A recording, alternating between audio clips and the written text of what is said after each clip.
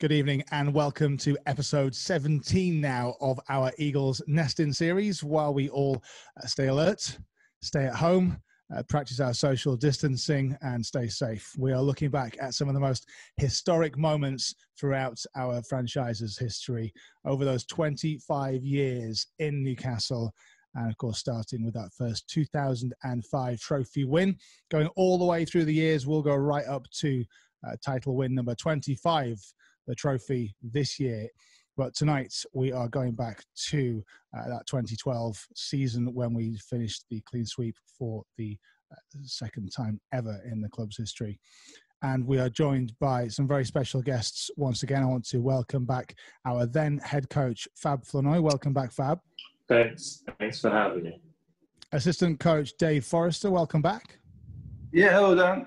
And member of 10 Eagles seasons teams in total, finishing in this season that we're going to look back at tonight and the playoff final.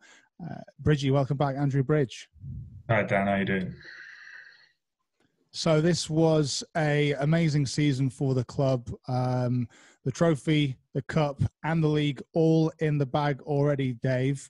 But yeah. I think it's safe to say that to get to this final, this 2012 BBL Play-Offs final, Cheshire Jets in the semi had us on the ropes at home at Sports Central, but a very, very different game. That convincing win and the aggregate win at the Northgate Arena put us through to this final at the NIA. But it's a tough one, isn't it, for the guys up against another top team in the league that season in the Leicester Riders? Yeah, it was. It was a strange season because basically every team that we came across wanted to have a shot at us and we kind of knocked them down and then they didn't get back up and there was another team come along. So to start with, it was Plymouth in the cup and Plymouth in the trophy.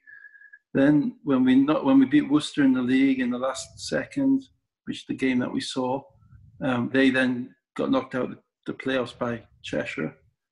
And Cheshire won like 9 or 10 of their last games to get into the playoffs. And then they came across us, so we had to beat them and knock them down. And that kind of left us with Leicester. And Leicester we'd beaten in the cup semi-finals back in November when they were kind of a different team. They had a few different players, including Flinder Boyd. But we kind of came back across them again for the playoff final, and so it was strange in that there was not one major rival throughout the year. There was a continuation of a number of different teams that came up to take a shot at us, and our guys managed to kind of stave them all off, culminating in that Cheshire semi-final where it was very, very tough. So it was the same group who played basically the whole season, 7 Musketeers basically. At this point in time, everybody was hurt. I remember Paul had hurt his calf in the game that we saw last week. Bridgie had hurt his shoulder. Everybody else was playing like lots of minutes, and we played double headers 2 weeks before in the playoffs. So it was kind of a bit of a not a struggle, but we were battling on through to the end. I don't think we actually ended up playing our best basketball at the end or in the final, but it was the fact that we got there, and once we got there and during the game, I never thought we were going to lose the game. We just looked comfortable in that basketball game. Briefly, we had a game plan. You guys have watched the video. We shut down Cameron Rundles, who was their main point guard and their main scorer. We shut down the shooter, Wisbicki, and we challenged Aaron Hardy and Drew Sullivan to kind of score enough points to beat us. And that really wasn't their game at that time in that season.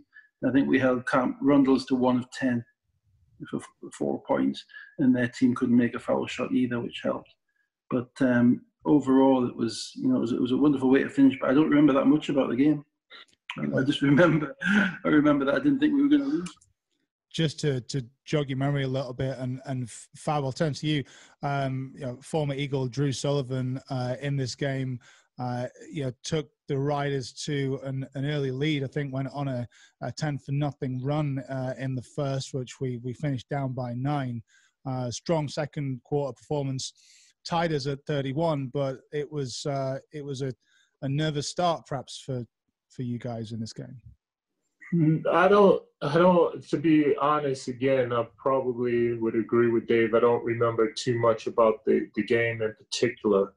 Just remember going through the battle of that season and us finally getting there. And I think in retrospect, it was just like, as they said, we had to always, knock down another team.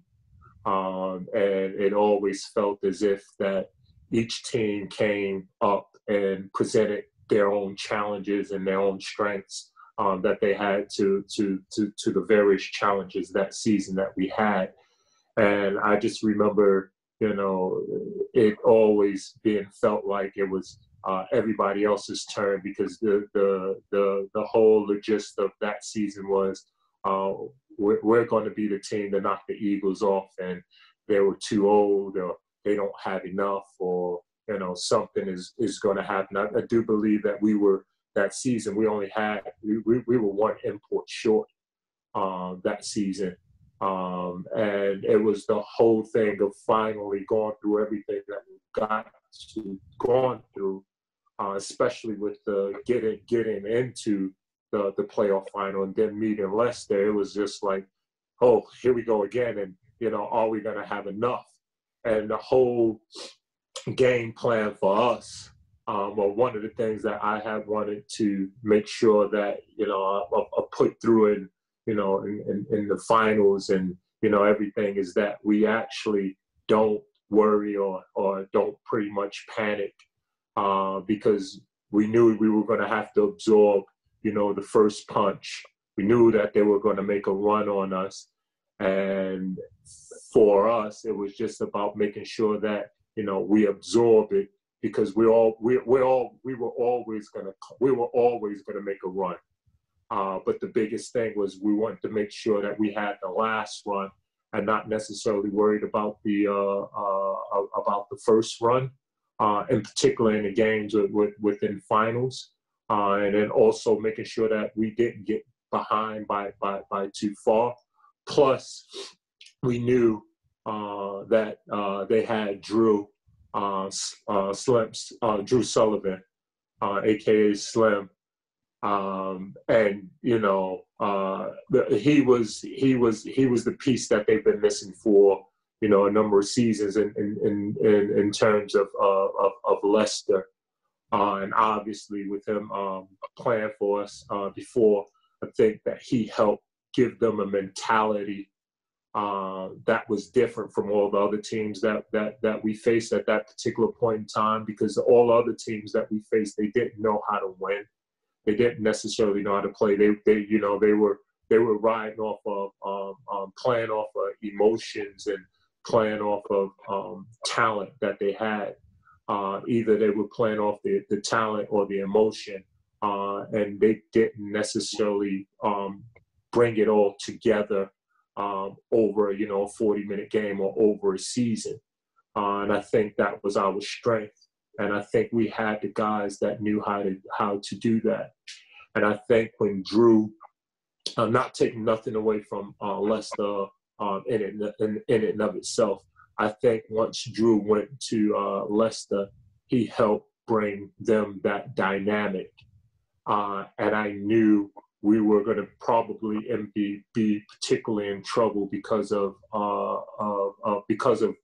Drew. So the biggest thing that we said going into that game plan, again with what Dave said, is that we were going to cut off the supporting cast and their Aaron Hardy more so than Drew to beat us. We were going to make it real tough, and we knew we couldn't really let Drew go off, because I think Drew gave them hope and gave them a belief they didn't have. And I think that Aaron Hardy and Cameron Rundles and the rest, and I think they had the young players. I think they had young Jamel at that point in time and young Connor at that point in time. Those guys weren't the Connors and the Jamels, and the league wasn't what it is, what they were in their future. They were just, learning, the highs and lows and learning how to particularly win. And as I said before, I think Drew Sullivan gave them that, helped bring that there. So I just remember in that game, and in particular in that final, making sure that we cut off all the supporting cast because they're not going to know what to do. And more importantly for us, learning when is going to be the right time to flip the switch or to push the button, or when we're going to turn the afterburners on, because we were all hurt, we were all beat up, we were all tired, and we knew we was not going to allow for us, after everything that we've been through, to lose at that stage and at that moment. It was just too much that we had to go through to get there.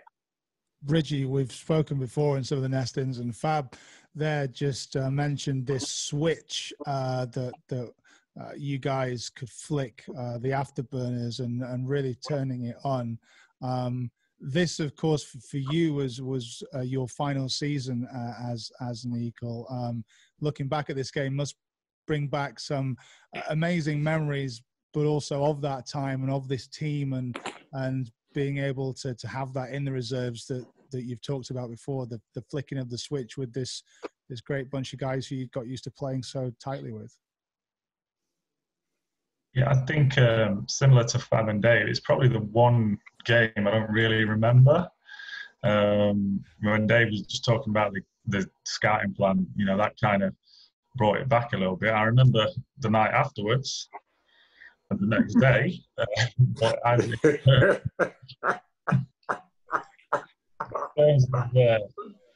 think the bus stop was probably got out of Birmingham, not for food. But like in terms of the game, I don't remember too much. I think that season, like everyone said when talking about it, there was so much going on in terms of different teams. When you're going up against a certain team in the successful years, and you're kind of, you're focusing on them and you know what you're doing. But we went through that many times with different teams, like Plymouth. Everybody just hated Plymouth. It wasn't their fault. It was a long way away, but people, just weren't down with that trip. And it was just, like I said, we ran with a bit shorter bench. I think for me, that watching the videos back, like all of them, the first ones we won, you could tell people were excited, and then we went through a period probably through kind of 07 to 2010 where, we just won, that was it, on to the next one. Whereas you watch the games back from 11, 12, like we were excited and jumping around when we won, because I think it was a tough year.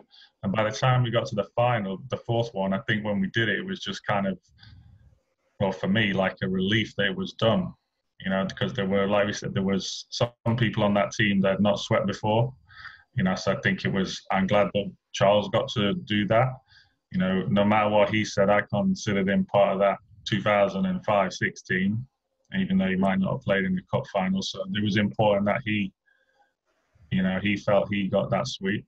So that was good, and it was good for those guys to experience it, and that probably helped them when they went on to do it in the next couple of years. So I think that game is more just, that's one of the ones I think I was most relieved that we'd got that win, and we got out there pretty quick and got back to Newcastle. Dave, this game, as we've said, was such a point in the club's history in terms of doing that sweep for a second time. You were in the stands as a fan that first time, and Do you think doing it again was a very sort of like a moment that you saw coming in the evolution of this team? I don't know. There was so much competition, and at the end of the day, we were, we had 7 senior players, to win the amount of games that we won. And I think when we won the league, we were like 24-3 when we won the league. So then you have to win the two different two-legged semi-finals, 2 different finals. Then you have to win the playoff quarterfinals, and eventually you hit a wall at some point. We hit a wall in the first half against Cheshire in the first leg of the semi-finals, and they go up 28. And at that point, it's enough. People could say, players could say, look, we give it our best shot. That's as much as we got. We only had 7 guys. And to come back through that again, it was literally just going to the next game with this team. I mean, we got a little break after we won the league because we had about 3 or 4 games left. So we got a little break to rest up, which really kind of helped us. And the first playoff game, we came out and beat Guildford by 40. But I wouldn't say, I think the achievement in 05-06 was extraordinarily impressive. Particularly as, Fab and Bridgie and Drew weren't there for some of it as well. But the depth that we had on that team, I think that team knew it was dominant. And I don't think our team knew we were going to win, but I don't think we knew we were dominant. And I think we knew we had to show up every game, and we had to take every team on, because there was 4 or 5 teams in that kind of cluster who all thought they had a shot at us, and on any specific day they did have a shot at us. But on a kind of a mentality level, they didn't. So when it came down to the close plays, when it came down to the big plays, when it came down to getting a rebound or getting a steal or getting a tip in or making a shot, we had not just one guy who'd been there, but we had 4 or 5. Probably actually more than Tomo and Bridgie and Joe and Fab and Charles, and then Dee and Paul Go. I mean, anybody could step up and make that play. So yeah, it was a great achievement, more probably for the amount of effort and the amount of involvement that each guy had. They really couldn't have a day off, because if 1 or 2 guys had a day off on any night or weren't quite there, then we wouldn't win. The gaps in the quality of the squads weren't as great as they were, I don't think, in 2005 and 2006. There was a huge amount of commitment from all of the guys, Fab, playing in all of these games. I mean, I'll blur out the score when we actually put this online for everyone to see, but I want to share this clip with you, which is late in the 4th quarter. Off the back of the ring, Flournoy, can he save it? No, he can't. Whoa! Flournoy jumped the advertising hoarding and the Leicester bench there. He's okay. Wow. His desire is second to none. Look at this. It's just unbelievable hustle. Wow. He could have really hurt himself there, Fab Flournoy, but he just trying to keep the ball alive. Close was he to hitting the advertising board as well. You jumped the ad board and the Riders bench, and that was to keep the ball alive after a rebound from Paul Gores. I love that clip because I think that it demonstrates that at this point in the game, like I say, without revealing the score for people who are going to watch this, because it is quite late in the 4th, we are out in front, but that ferociousness never stopped all the way to the final buzzer for this team in this season. Well, yeah, I mean, that was I wish I had those legs now. No, it wasn't ever anything to do with us. It had nothing to ever do with the score. It was always about making sure that we had a dominance about us, that when the game is being played, we're going to play it. And as Dave said, and Bridgie could comment on it, like we knew like the earlier sweep that we had, again, as Dave said, we were just dominant. We knew we were better than everybody else. And it was nothing that anyone can do about it. And we knew that. And this particular year, we had to fight for it. And in particular, you know, there were teams that were actually had more talent than us because they had more people and they had more talent. But at any point in time on that court, we always had the right guys on the court that was going to make the right play. And we all knew that we couldn't have any days off. We couldn't have any time off because the one thing that we were always plagued with that season in particular were we weren't good enough, or we didn't have enough talent, or we was too small, or, you know, Bridge wasn't athletic, or he wasn't good enough, or Charles couldn't play any defense, or he was too slow, or Tomo wasn't mobile enough, he wasn't big enough in the post. Darius wasn't, experienced enough. Paul was just a rookie. He just don't know. We had, we had so many, things that we were battling against, more or less from a respect standpoint. Across the league. I remember, they was turning around and whether or not Joe was good enough to get MVP that year or not, or the way that we were playing. And it was just like every time we went out, we wanted to prove to the league and to the world that we were what we were, and we were actually good. And if you're not going to give us the respect, we're going to take it. And I think that fed into it to the point where when we were tired or we were hurt, or, the thing is, the games, when you're playing and you're playing in these types of games, the relentlessness of it was the fact that we had, you have to play in more games, because when you win, you have a two-legged final, you have a two-legged semifinal, so you get more games added on to it. Plus, we still were heavy in the community. We still was, fulfilling our Hoops for Health project. We still, was out every single day. So on a weekend, we're battling, two-legged games, back-to-back games or whatever. So there was no time, in essence, to recover from that at times physically. But we never wanted to let our mental edge drop. So late in any game, we wanted to make sure that we exerted our dominance to let every team know that we're not letting you back in the game. And if you ever dare show yourself again, you're going to get met with the same thing, because we knew we were going to see them again.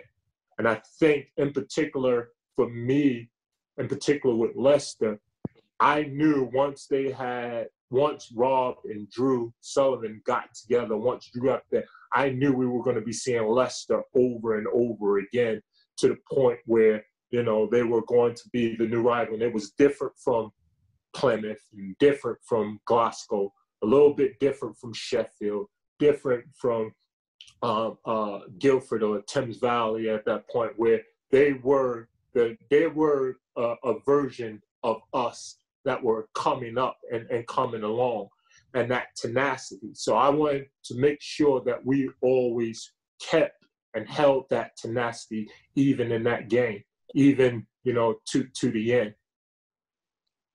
I think you've summed it up absolutely brilliant there, Fab. Before we go, because I know we are short on time, and we've got this great game for everyone to see tonight coming up next. Bridgie, this is going to be your final season, obviously for us to see in the history books for our Eagles.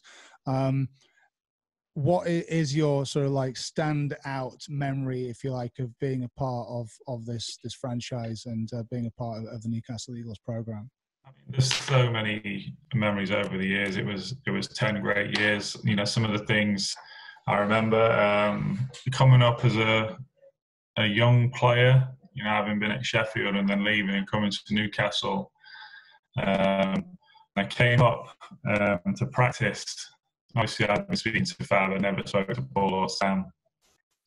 I practiced. And then on that night, Paul and Sam came and took me out to dinner, which I kind of, set not necessarily something you'd expect the owner of a club to do with, at the time, a young English player. But, you know, that was the start of, you know, what was and still is a great relationship with Paul and Sam, you know, and that kind of, you know, for me, set the kind of pattern and tone for how my time at the Eagles was. They, you know, they looked after me really, really well. You know, some of those early years before we started winning, you know, it was tough. But we had a group of guys that kind of stayed together, you know, TJ, Jeremy, Charles. And we learned to win over the next couple of years until we, you know, obviously then started having the success in 2005 and then 2006. And, you know, that first one was all, you know, it was always special. And the circumstances around it, obviously going to Brighton, playing Brighton, and coming out with the win. And that just kind of set it off. And, you know, it was just like, you know, almost when you look back now, I didn't appreciate at the time what, you know, the kind of things we were doing and what we were, and how we were doing it. And when you look back now, like, you realize, you know, some of the great players you played, some of the, you know, the teams I played on were just, you know, were incredible. You know, I never look at myself, you know, as a great player. You know, I just did my job. And to kind of go back to what, you know, Fab said, you know, we had talent on a lot of our teams. You know, there's no denying that. You know, DJ Walker, Jay Moore, Jeremy Hyatt, you know, Charles, Joe, Drew. You know, you could list Leonard. You can list players to the coming out years. But the one thing we did, you know, we had talent, but we were going to play harder than you. You know, and that's what, you know, carried us so many of the time. Not the fact that we might have more talent. Sometimes we didn't. We just always played harder than the other team. That, you know, that's what carried us. And teams knew that. When you came to play Newcastle, yeah, you were going to play hard. And that's all I had. Yeah, I was a decent shooter. I could do a few things, you know, when I played. But I was just going to play harder than you. And if you went up against me, you knew that was what was coming for me. And that's, you know, I managed to keep a career for 13 years just because I played hard. Bridgie, thank you so much for being here, and for everything that you did for our Eagles throughout all of those seasons. We have got a great game for everyone to see tonight, and it is, of course, the game that we win to get that clean sweep in the bag for the second time for our Eagles. While we just wrap up and stay safe, and thank you for your time once again, Fab Flournoy. All the best. Thank you so much. Thank you. And Dave, thank you so much for joining us again. We look forward to hearing from both of you as we go through many more games and many more historic moments in the club, all the way to the Eagles Community Arena in a couple of weeks' time. Thanks, Dan. I think it should be said that this was Bridgie's last game, and, you know, Bridgie played for this. People probably don't know now, watching, how important he was to the Eagles over that time between 2004 and 2012. Just the amount of what he made of himself and the amount of big games that he had, and the way that he took on the captaincy, took on the responsibility within the club. You know, it was great that we got to go out on a win, and he got to go out on a clean sweep as well. So, you know, people talk about players in the past who've had fantastic accomplishments with the Eagles and big names, and Jeremy and TJ and Chuck and Leonard and whoever. But Bridgie was just as important and just as effective. And people should never forget that. Yeah, especially making his way up as a player to actually being the captain of the team, and equally the leader of our band, of our group, was just extraordinary. You know, he's a credit. And just to give a little bit of context behind it, when I first got the job at Newcastle, I was driving up to Newcastle, and I got a phone call And my first phone call was from Andrew Bridge. And he asked me, I heard that you had a job at Newcastle. And I said, yeah, I do. I'm on my way up there now. And he said, well, Fab, if you have me, I would like to come play for you. And I literally told him, I said, Bridgie, I'm literally driving up to meet with Paul now. And I don't know what's what. I don't know what budget. I don't know what we have. And Bridgie turned around. He said, Fab, I don't care. Said, you know, I don't necessarily think that there's going to be a path for me here at Sheffield, because the previous year we had both played in Sheffield. I moved up to Newcastle the 1 year, and then obviously the year after I got my job. And Bridget was there. He was a young boy, a young player, and he just said that there isn't going to be a path for me. And I believe that, you know, that you'll give me a chance. And if you give me a chance, you don't have to worry about nothing. You know, I'll make my way and I'll prove to everyone that I'll be able to play. And with that, I said, Bridgie, said, you're in. And he made good on his word. He's, you know, been a captain, a leader, you know, helped us in the community and all sorts. And, you know, he's, more importantly, he's a friend. He's one of my closest friends. So just wanted to say hats off, as Dave said. I think him as a person and as a basketball player that played in our league, he has had huge accomplishments, and it shouldn't be taken lightly. Fab, thank you so much. And Dave, thank you too. So let's get into it then. Here we go. It is back to Sunday, the 12th of May, 2012 at the NIA in Birmingham. It's our Eagles against the Leicester Riders. And what a game we've got for you. The coverage is from Sky Sports. Stay alert, stay home if you can to control the virus, protect the NHS and social care, and save lives. Enjoy this game. Thompson misses. It's batted up by Smith. No! For the offensive rebound. Smith lets it go and he hit. No! What a game! It is a one-shot game here at Sports Central. What a win for the Newcastle Eagles. Gives Riders the lead. Still chance for a shot. Royster goes up high. Oh my goodness! What a shot from Cameron Rundles. Oh, he goes in and flushes it down. Confirmation of the playoff final. The Newcastle Eagles will take on the Leicester Riders. Hello and welcome to the NIA for the playoff final of the BBL Championship. As you've just seen, our two finalists are the Newcastle Eagles and the Leicester Riders. It looks set to be a very tight game, and the crowd here are certainly expecting a very tough contest indeed. And I'm delighted to say that I welcome along Vince McCauley and Tony Garbalotta, of course, the head coach of the Mersey Tigers. Tony, I'm going to start with you first of all. You were here this time last year. How impressed have you been with both these two teams, though? Well, I actually think we've got the two best teams that are playing the best basketball at this moment. I felt that there were three standout teams from this league this year. Plymouth Raiders were one. They were in one of the finals that we showed on Sky Sports earlier. And now we've got the two heavyweights, Leicester Riders and Newcastle Eagles. Vince, what's been the difference, do you feel, for the Leicester Riders this season?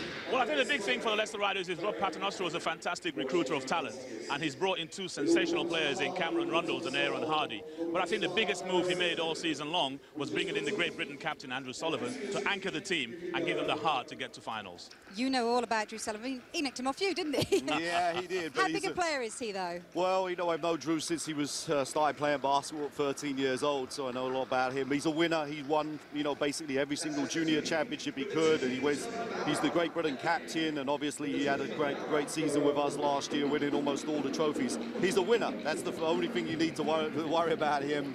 And like I said to many people, if you took Drew Sullivan off of the Leicester Riders, they probably wouldn't even be in the top four in this league, and I think that's the testament to show you what type of player he is. They've got a strong American contingent, haven't they, Vince? Have you been surprised how well they've settled this season? Well, yes, because, I mean, you're used to seeing great talent come over to the BBL. And of course, these two guys are very talented, in particular, like I say, Hardy and Rundles. But also, don't forget Brett Royster. But the big thing is they've settled down very well. You don't expect rookies to take you to finals. You don't expect rookies to win big games for you. But those guys have played with a gay abandon that's brought them, you know, great, fantastic basketball for the Leicester fans.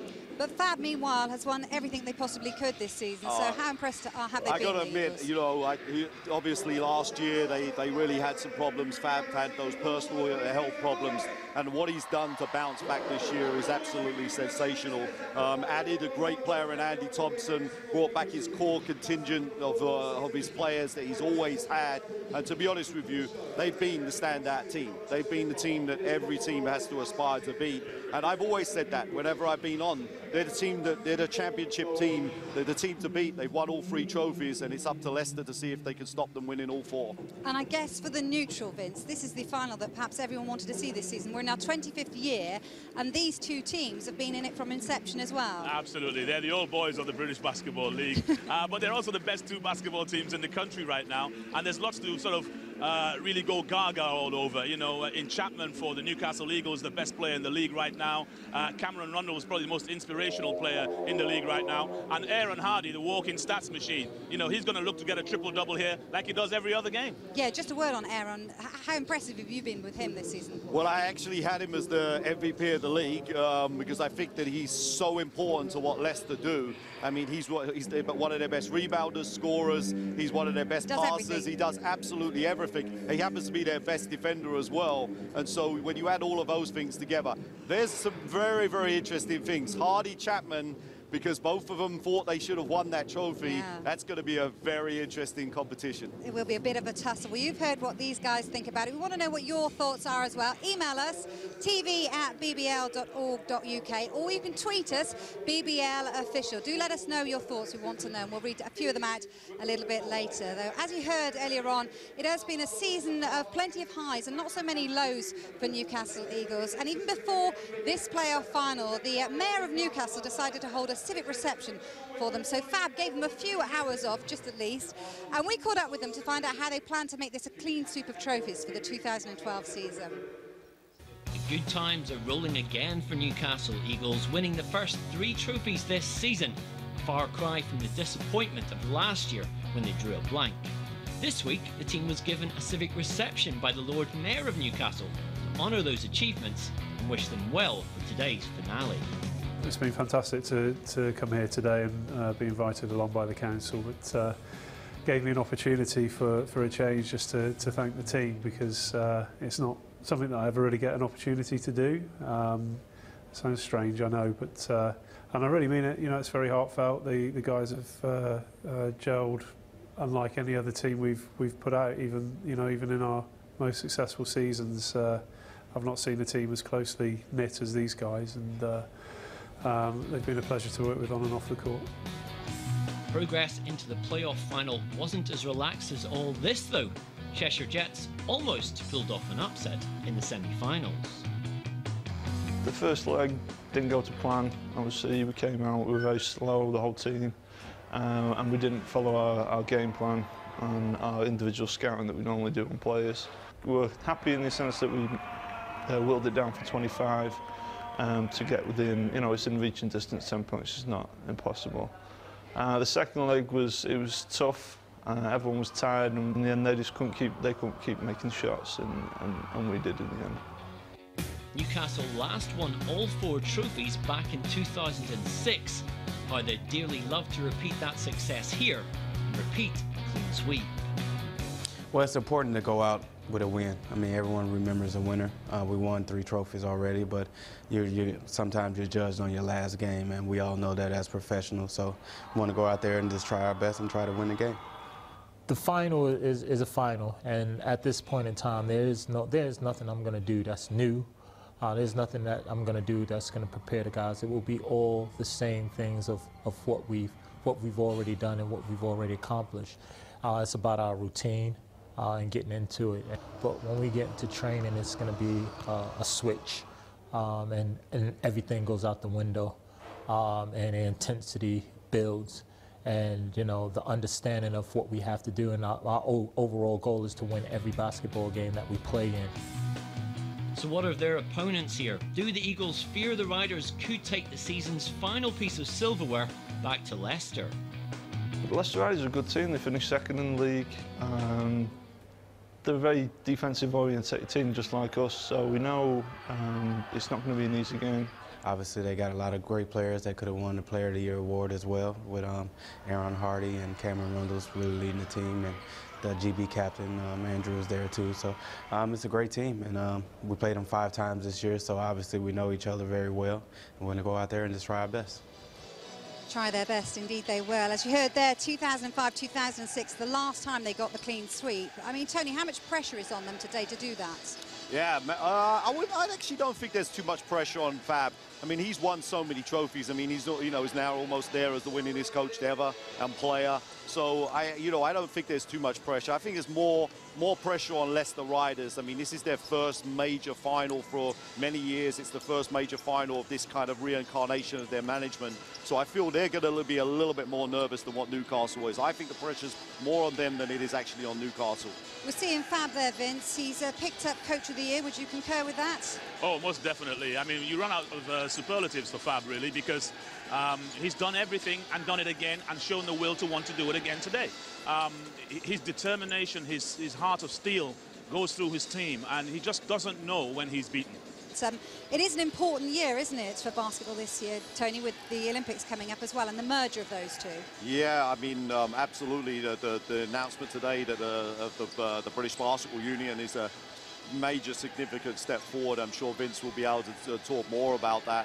But the Olympic Games is a massive point for our game and game of basketball in this country. It's going to be the catalyst to bring new young people and lots of different people into the sport, and we need to take advantage of it. Yeah, Vince, how will that union affect you? Well, I think the big thing is that obviously everyone's been looking forward to the Olympics, and we've talked about what the legacy of the Olympics is going to be for basketball. The great thing is that the federations are all coming together.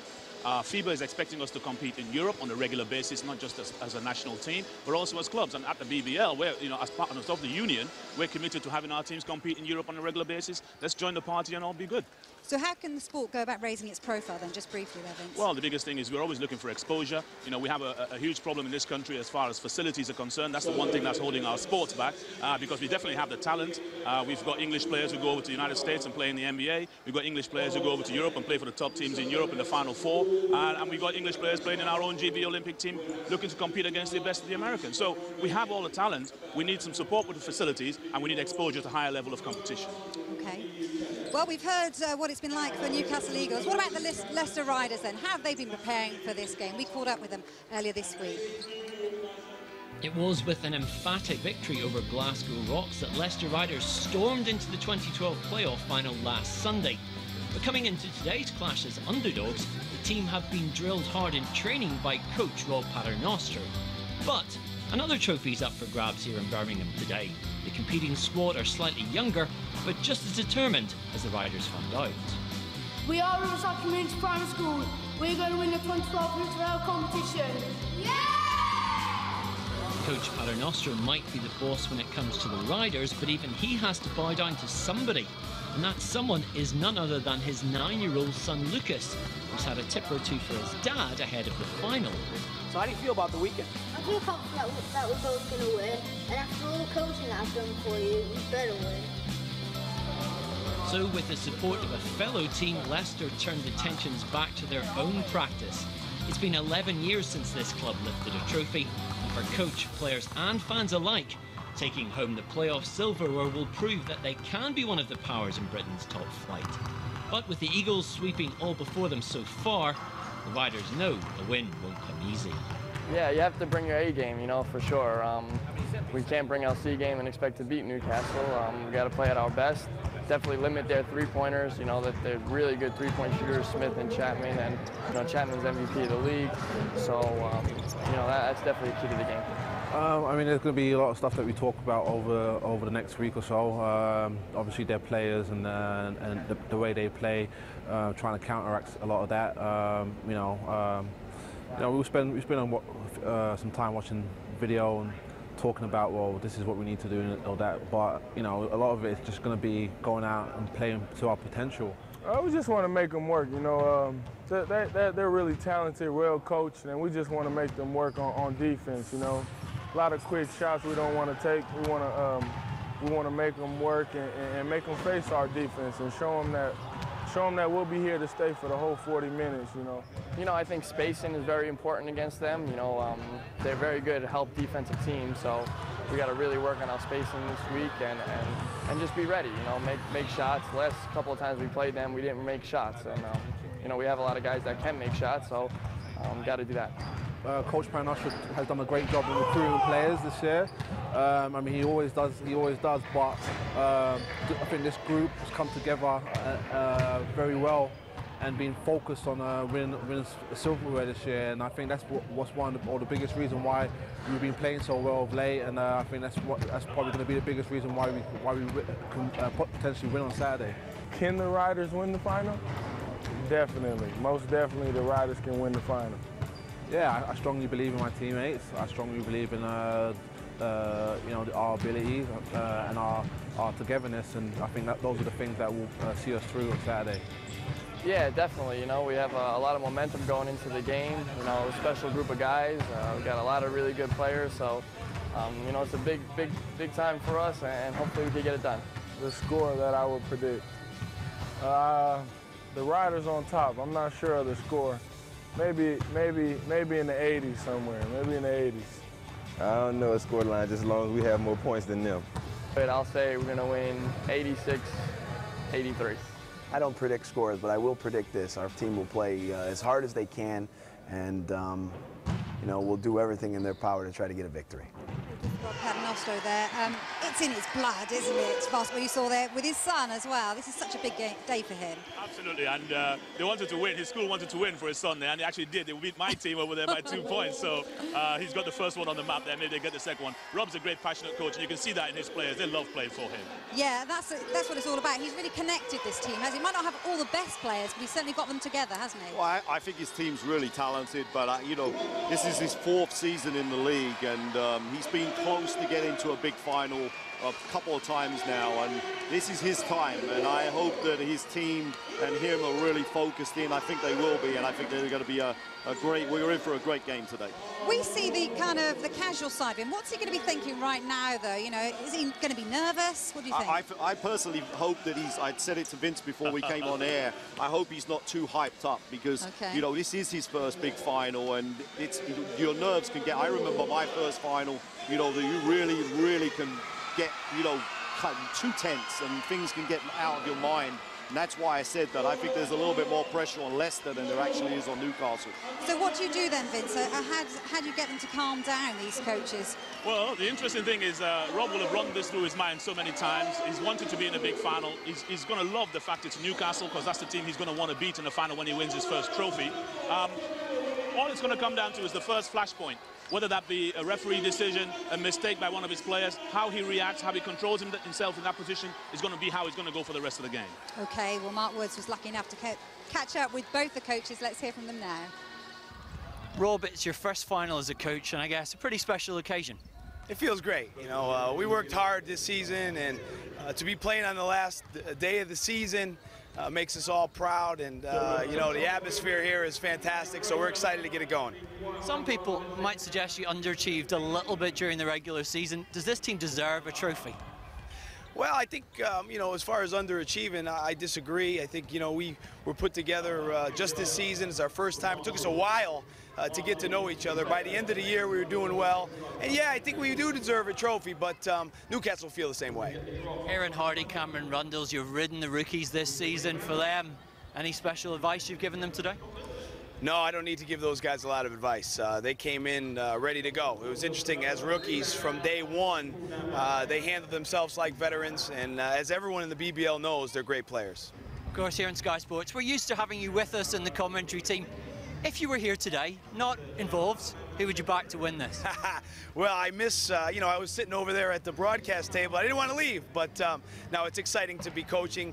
I had to go with my guys. You know, we've been playing great basketball, but I do know one thing, that the team we're playing is a great team, a championship team, but I think it's going to be a great game for everybody involved. Fab, last season, no trophies for Newcastle. Did you sit back at the start of this season and challenge your guys to be here on the last day? I didn't sit back at the start of the season. I sat back at the start of at the end of last season when we lost to Sheffield on their own floor, on their floor. That's when it all started for us to rebuild this campaign to make sure that we get some silverware this season. You've won 3 trophies already this year. Does that put more or less pressure on you guys today?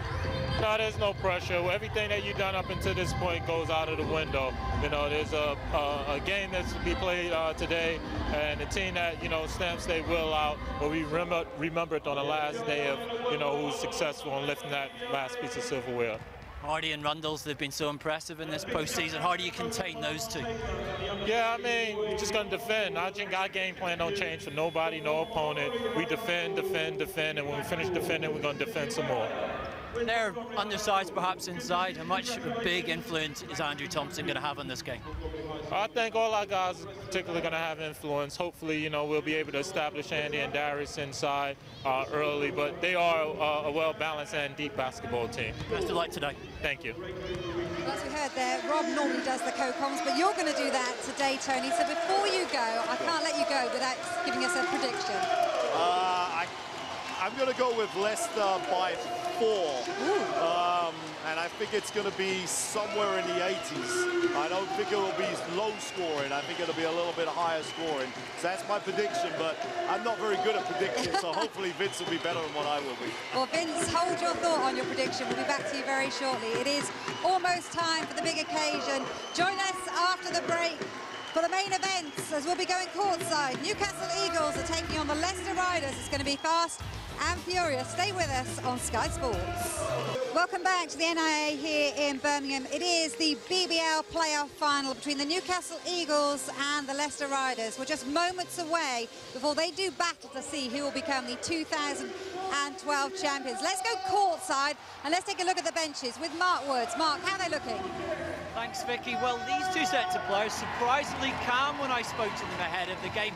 Leicester's mantra, keep doing what we've done for the past month. Drew Sullivan saying this week in practice it's all been about the consistency. No surprise, they've won 11 games out of the last 14 and come in here as narrow favourites with the bookies. As for Newcastle, well, a couple of injury concerns for them this week. Paul Gauze last weekend carrying an ankle problem. He says he isn't 100% but will play today. Same for Andrew Bridge, a shoulder issue for him. Some swelling still there. He did practice yesterday, but prepared to play on as they try to complete the Queen's Sleep of all 4 major trophies this season. Thanks very much, Mark. So we heard there that, of course, Gauze with his ankle injury, that would have been a key player had they missed him. Well, he's speed on speed, you know, that's what Paul Gauze is. So they're going to miss him because he's the quickest guy in the league. But really, they got through the semi-finals with Fab at the point. They're used to playing like that. They've got 5 players on the floor there who all average double figures. So they'll cope with it as best they can because they know it's a big game. It's the last game of the season. There's nothing else to leave behind. Yeah, absolutely. Who will Leicester Riders be relying on today, do you feel? Well, you know, the Leicester Riders are driven by Cameron Rundles. He's a really, really smart basketball player. Yes, he's got a lot of talent and a lot of skills, but he's really a really smart young man. He's going to be key. Aaron Hardy has, you know, got all the acclamation this year, and he does a lot of work, but it's Rundles who sets them up. But this is a final. None of these guys have been in a final apart from Andrew Sullivan. So they're going to be looking at him. How do we cope in the final? Do we just do what we normally do? How can we do what we normally do? We know it's not a normal game. Yeah. It's going to be his calmness that's going to settle them down, I think. Do you feel on days like this, it's an old cliche, but does the form book go out the window, really? It has to. I think finals are all about 2 things. Either special people show up and play, or people make mistakes. It's one of those 2 things. The last final we saw here, it was Charles Smith who came out and had the game of his life. We don't know what it's going to be. Is it going to be Joe Chapman? Is it going to be Aaron Hardy? Who can do it this time? And we'll find that out, I think, in the first 7 to 10 minutes. The fact that Fab is obviously player-coach as well, do you think that's a disadvantage or an advantage? Well, everyone would tell you it's a disadvantage. You don't have player coaches in Europe. But Fab has proved everybody in the world wrong with the amount of titles he's won from that position. If you saw that pre-game interview we just saw with Fab, it looked like he was high on something. He's high on the adrenaline of winning, and that's what he wants to do. Okay, Vince, I can't let you go anywhere and enjoy this game without giving me a score prediction. Well, this is a very, very tough one. It's an exceptional group of players on both teams. I think it's going to be a very, very close game, but I do think the Leicester Riders will win their first title in 13 years. Wow, that's a bold prediction, isn't it? I think that's where the bookies are going, though. Let's find out how this one's going to go, then. Dan Ratledge is with Tony Garbalotto for the commentary. Let's join them now. Thank you very much, Vicky. What a game we have in prospect. Before we look forward, let's look back. The two oldest teams in British basketball, Leicester founded in 1967, Newcastle 9 years later, but with two very different histories. While Sunderland, as the Eagles were based in the beginning, won playoffs in 81 and 83, plus the 17 titles in the BBL era. Riders had to wait till 2001 for their first trophies when they won the Cup and the playoffs. Newcastle beat Leicester in the final of the trophy and the Cup in 2006 and 1991. Tony, these are two teams with tremendous history. Absolutely, and there is a lot of history in this game, no question about that. And pedigree players, I feel that we've got the two best teams in this league this year playing this game, and I think that that's a testament for, you know, these two teams, the way they played in the playoffs. So I'm actually getting pretty nervous in this moment in this game now. I really feel this could be a great game for British basketball. Well, my favorite stat of context is Newcastle have won more trophies this season than Leicester have in 45 years of history. Let's get into the team lineup, starting with the Newcastle Eagles, and no surprise, they boast the vast majority of experience when it comes to playoff finals. Fab Flournoy is in his 7th, Andrew Bridge is 6th, Defoe is 5th, Charles Smith is 4th, Thompson 3rd in a row. They have an amazing 18 Williams medals between them. Nothing will faze them. And my stat for the Newcastle Eagles is Andrew Thompson has now played the last 7 consecutive major finals in British basketball. That, I know, I'm not even sure. That must be near a record, I think, for actual consecutive finals. He's been unbelievable. He certainly has. Let's have a look at the Leicester Riders playoff final experience. Well, of course, that comes courtesy of the Eagles, where Drew Sullivan and Tom Sherlock both played whilst winning the title with Newcastle. Yorick Williams has also twice been a runner-up, but rookies have been the driving force for the Riders this season. Cameron Rundles, Aaron Hardy. Have you ever seen two guys coming straight out of college make the impact these guys have made? Absolutely not. Not two players.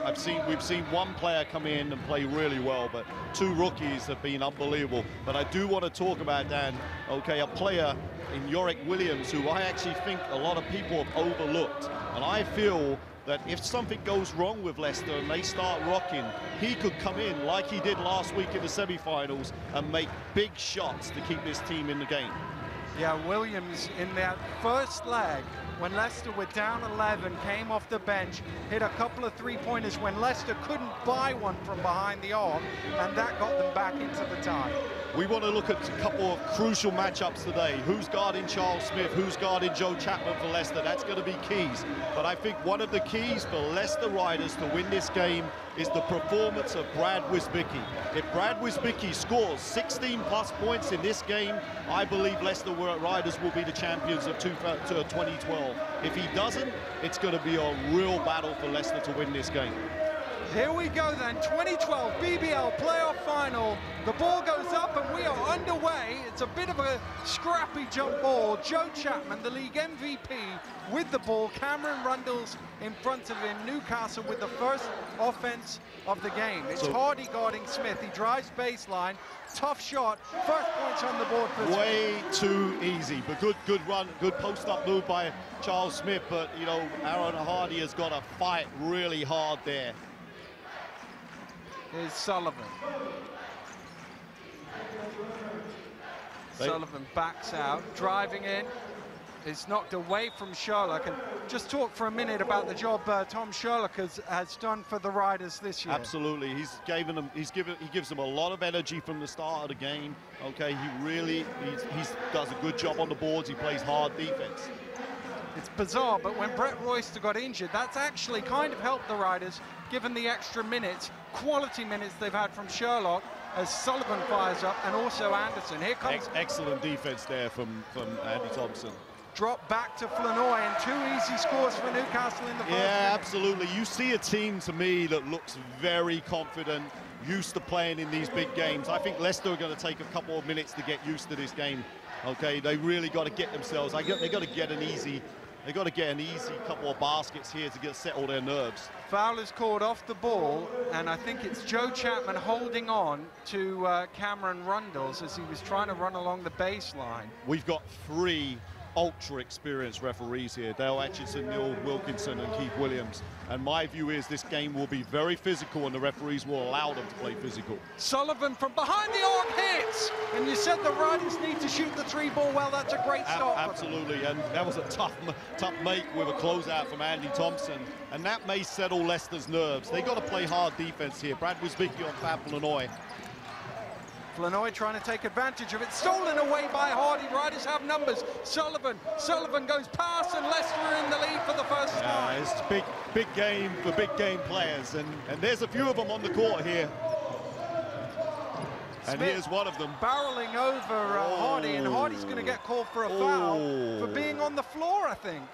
You got it. That's a really. I would, if this is a play on, it's a travel in every single gym in the league. Look at him. Great job. Push off there also, and that's a travel. That's not a foul. I feel the guys Newcastle got away with one there.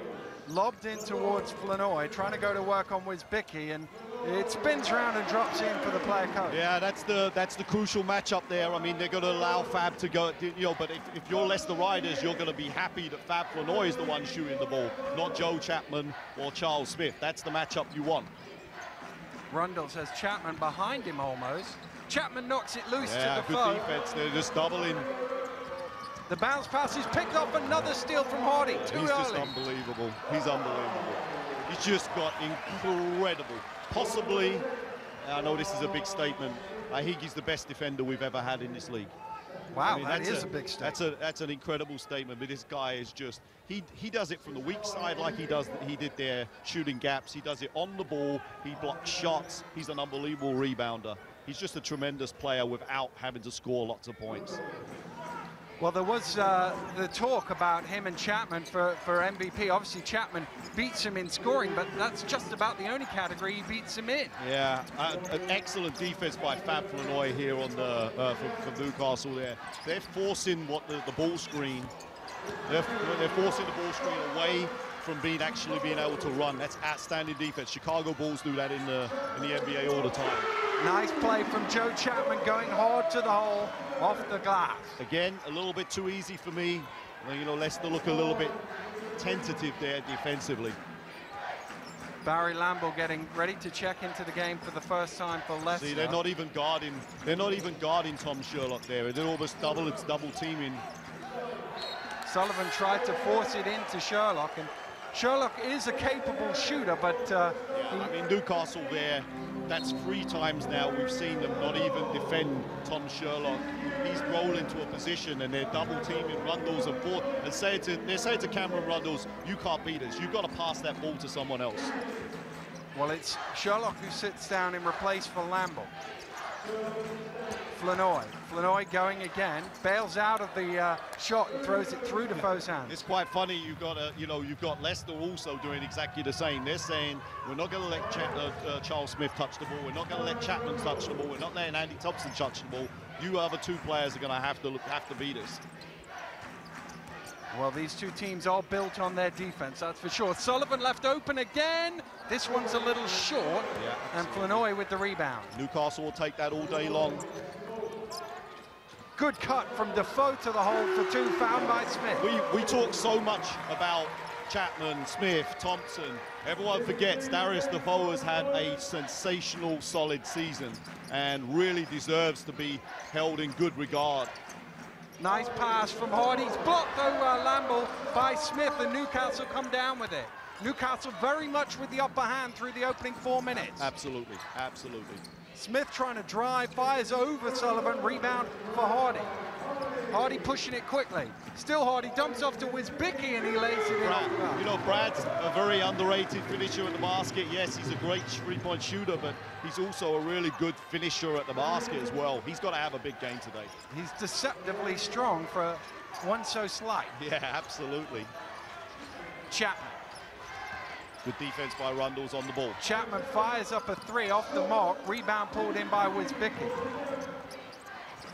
I think Leicester got to push pace personally. There's a blocking foul off the ball. I think it's on Darius Defoe denying Lamble a lane.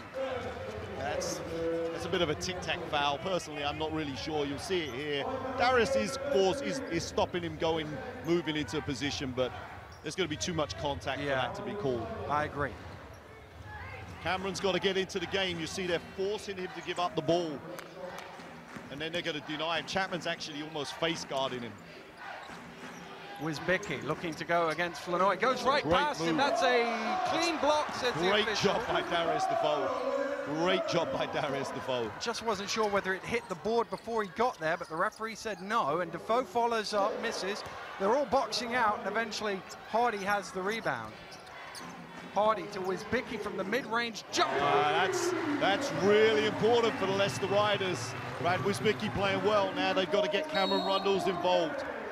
Offensive foul called off the ball. I think it's on Joe Chapman. Yeah, Joe Chapman, you know, tried to take Cameron Rundles to the basket and post him deep. And I think he just pushed off there. And that is the second personal foul on Chapman, so that's a big call. Yeah, now what you get, though, is you get a complete change for Newcastle. They go from being a very big, slow, dependable type team to a very quick team with Paul Galsing. This guy really has been one of the keys to Newcastle's success as well. He's changed pace the whole of the season. It's amazing to have a player of that ability coming off the bench for you. Absolutely, and you know, he's like a jet. You're going to see a complete quick jet now. Wisbicki. It's now Flournoy guarding Rundles. Oh, Lamble didn't see that, but Hardy fortunately bailed him out.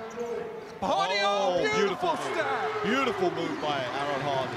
He looks really like he's ready to play, really aggressive. Look at the great crossover splits there through. No help defense because it was in a high set. Goes, fires up for 3. That's miles off the mark. Good offensive rebound from Defoe, and Lamble got the foul in there. The scouting report on Paul Gauss is no drives, 3-point shot, inconsistent there, but Darius Defoe, the unsung hero. Rob, I like what Rob's doing here. He's getting all his players some minutes, okay, so they don't feel too nervous. They're already into the flow of the game. We've only had about 5.5 minutes, and he's already got some multiple substitutions in. Jamel Anderson in, and Yorick Williams as well. Yeah, so 3 of the starting 5 already on the bench for the Riders. Coach's decision. Defoe is short on the first as he looks to draw things level.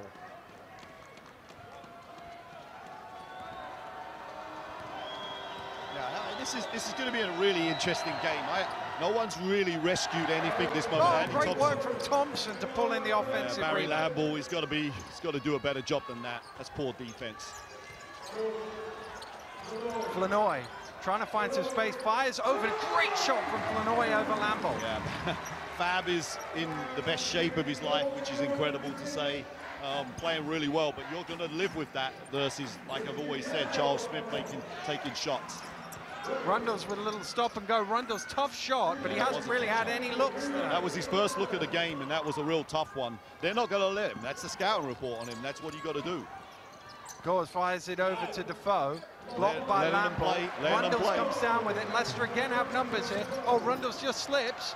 And Hardy says, it's all right, I've got it. Hardy drives in. Back out to Lamble. Lamble steps into the paint. Nice job, Barry Lamble.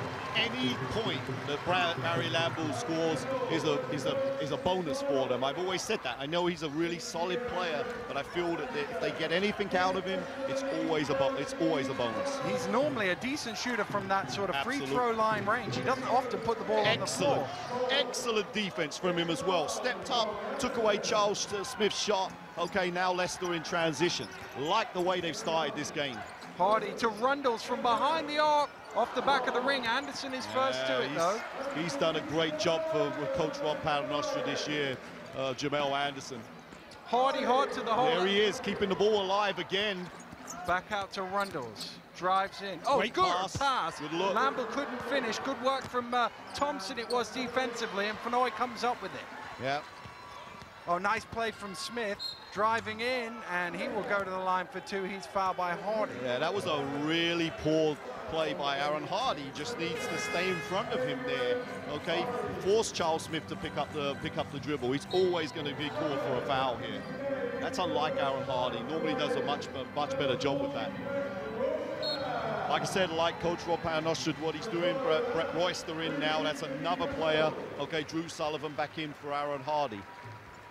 Well, we talked a lot about the MVP candidates, Aaron Hardy, who finished second, and Joe Chapman, who won the award, and they both picked up 2 fouls in the first quarter. Absolutely, that's two key plays. I want to say one thing, though, with regards to Newcastle Eagles. We cannot underestimate the job that Dave Forrester, who's standing there on the sideline, he's the assistant coach. He's really brought calmness to what Fab does, and he's grown to be a really solid assistant coach for this team. Understands fully their philosophy, what they're trying to do. I've been so impressed by what he's done. Smith misses both from the line. Always got a good scout report as well, Dave Forrester. Yeah, Dave's really solid in that area. Rundles to Royster to the hole, little too strong on it. Flournoy pulls down the rebound. Sullivan got a little tip on that, knocked it loose. Rundles came up with it. Sullivan bouncing it to Royster, and Royster this time converts. I know that I've talked a lot about Aaron Hardy's defense, but you know, one of the greatest defenders in British basketball is not even a question. And here he is. Here he is out on the break, and he'll jam it down as Riders come up with consecutive defensive steals, and suddenly they've leapt out to a 5-point lead here.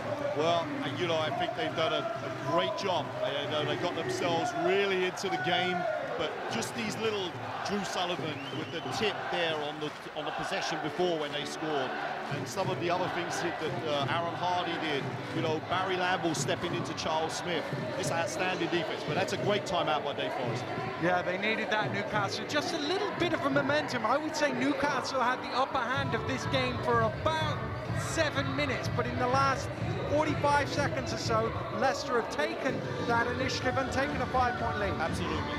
And I think the key has been some poor offensive play by Newcastle, good defense by Leicester, which has led to easy baskets.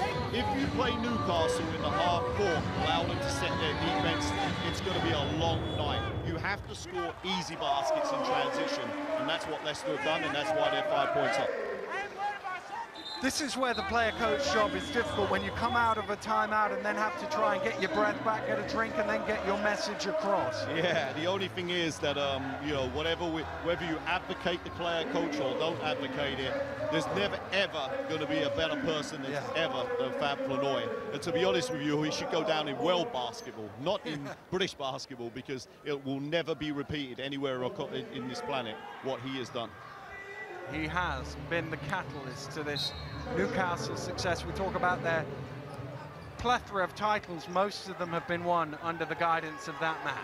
Yeah, got to see something good now. Joe Chapman's back in the game. Got to get touches to Joe Chapman. He's the league MVP. Leicester know they've got to defend the 3-point line, but for sure now, they need something. Thompson steps back at the foul line. Shot clock getting low on the Eagles. Is out to Bridge, fires up for 3. That's off the mark. And Sullivan is fouled by Thompson going out. That's going to be 2 shots as well, because the Newcastle were in the bonus. That's a poor decision by Andy Thompson, you know, and I mean, they're just going to give up 2 freebies here if they knock them down. 7-point lead already. I've always felt that with, you know, I've obviously known Newcastle extremely well, coached a lot of big games against them, and I've always felt that the most important thing is defending the 3-point line and standing up to them psychologically, which means that you've always got to be into the game, putting pressure on them. Okay, if you're down, they can really knock you out in a quick way. If you're up, they're not as good and don't play with as much confidence as what they would normally do. Sullivan makes the second from the free throw line, and Cameron Rundles will be replaced by Brad Wisbicki for Leicester, who lead by 6 here. He's doing a really good job. Doing a really good job. Newcastle making a substitution as well now. Darius Defoe jogs into the game and will impound the ball as Thompson sits down. You know, look, Coach Rob Paternoster, you know, having the confidence to put Jamel Anderson on the league MVP. Young British guy playing the best player in the league. I love that. Here's Smith. Gores driving through, fires up. Good intimidation by Royster. Anderson has to keep that alive, and he does. Now he's taken out the play, though. Good pass by Yorick Williams. Sullivan backs out, and Riders will get into a set play. Yeah, high ball screen. Newcastle tried to force this ball away from the ball screen. Wisbicki steps back for three, little short. Anderson going after it again, but this time Defoe comes up with it. This is where you've got to defend them. Excellent defense, force him to drive the ball to the basket. And Royster with the intimidation once again. Great pass. It was a great pass. To Anderson, and he's fouled. Hey, love everything that Leicester are doing at this moment. Outstanding team defense. Drive Joe Chapman off the three-point line. What did Yorick Williams do? He rushed and what we call flushed that ball off, flushed him off the three-point line. Force him to take a tough contested shot at the basket, and now break quickly with a great pass by Brad Wisbicki to Jamel Anderson. Anderson makes the first.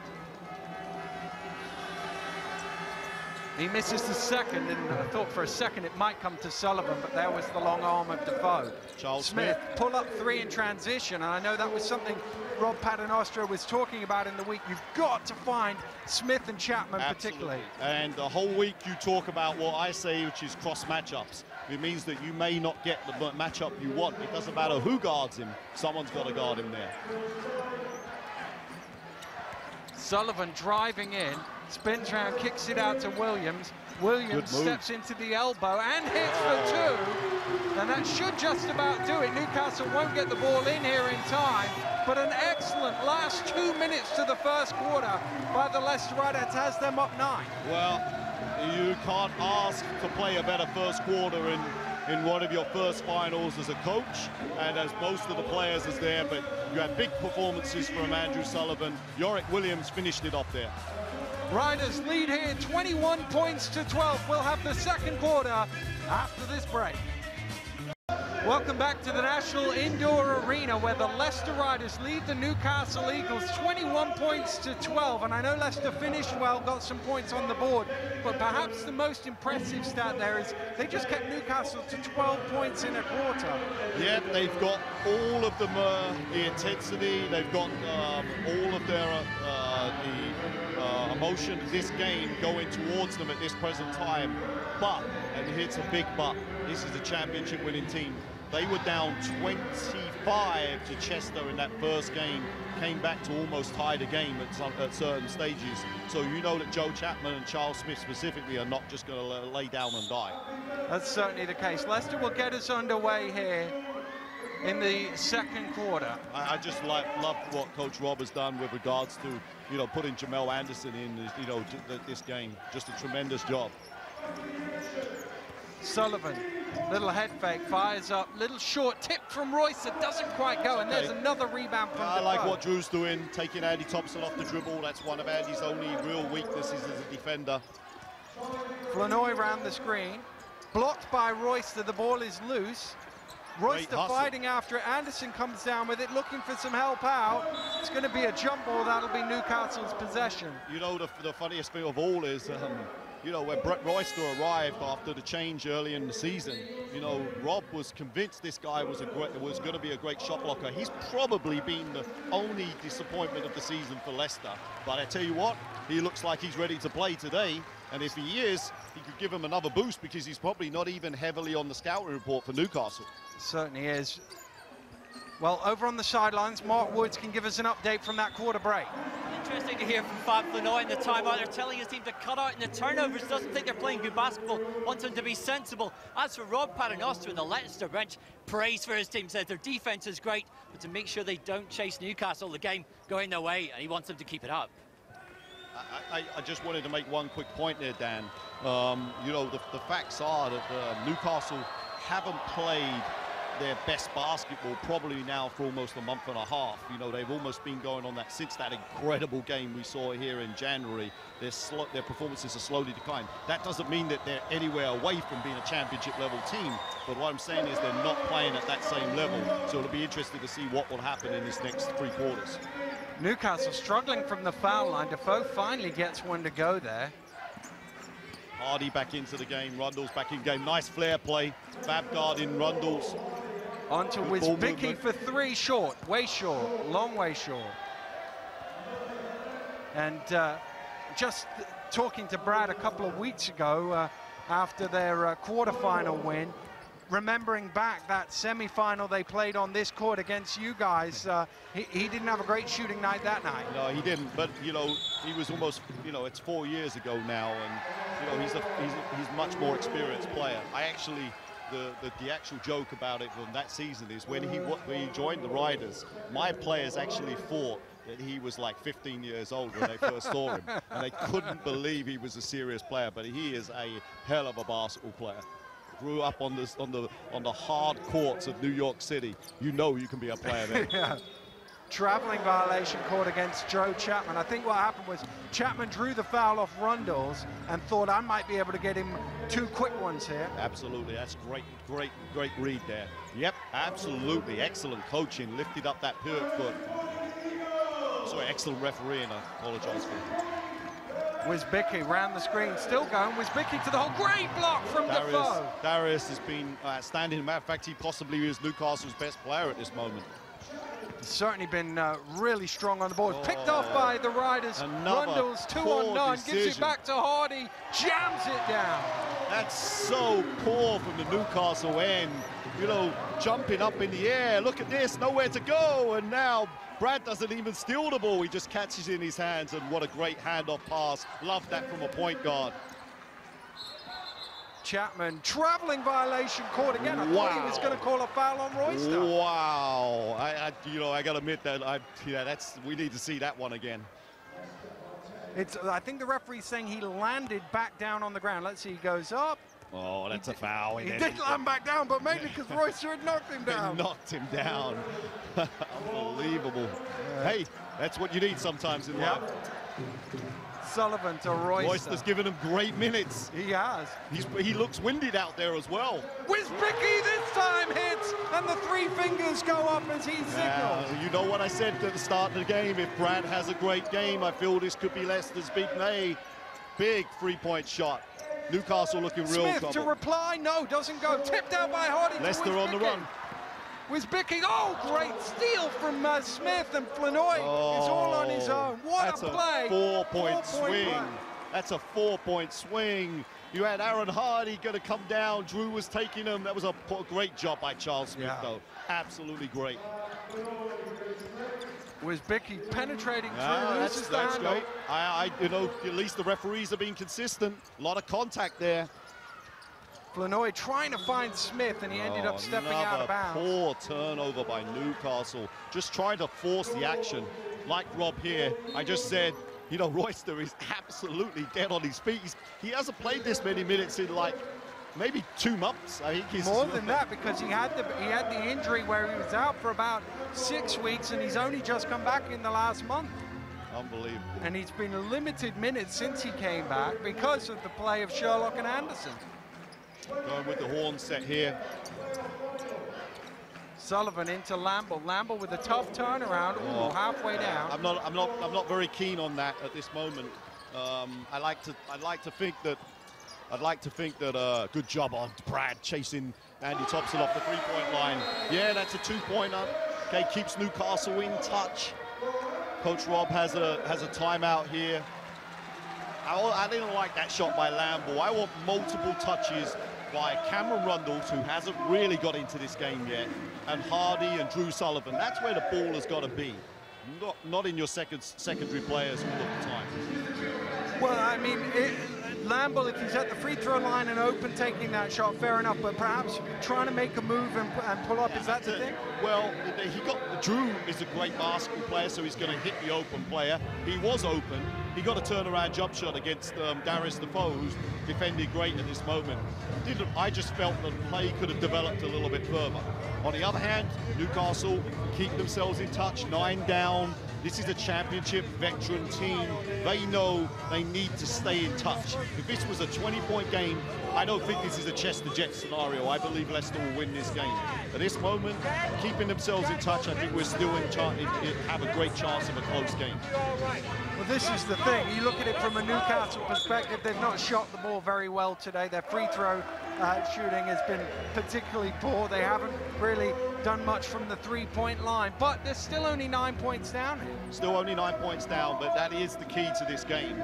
But like I think last week at the Chester Jets Arena, you know, Newcastle were really struggling, and then Joe Chapman hit 3 threes back to back to back and broke the whole game open, and they have that capability. That's exactly the point, is you cannot write them out because of their ability to score in huge bunches. Wisbicki turns it over. That's another poor turnover. And Gores is running back. Gores under pressure, and Sullivan did well because he moved out of the way there. Yeah, Drew's going to get that call. Wisbicki round to Rundles, fakes the 3, takes the 2, and Newcastle get the rebound. I think Cameron's trying to force the issue there. Gores penetrates, nice move. Oh, he missed the finger roll though, and Leicester come down with it. Good job. Rundles looking for some help as he's picked the ball up, gets it out to Wisbicki. Lamble on the trail. Again, don't like that. Misses, but there's Hardy to pull in the rebound. Really scrappy play here by both teams.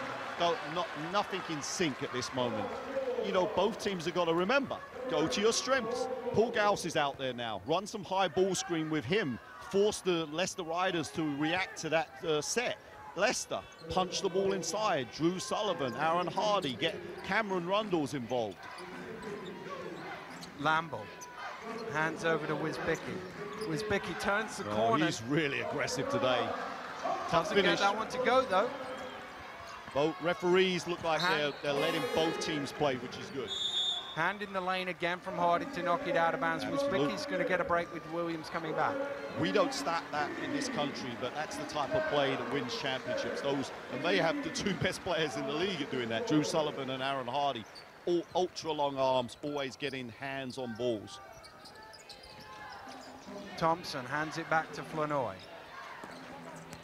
Nice spin on the low post by Smith, dumps it off to Flournoy. It's on to Defoe, and he hits. He's become so solid with that shot.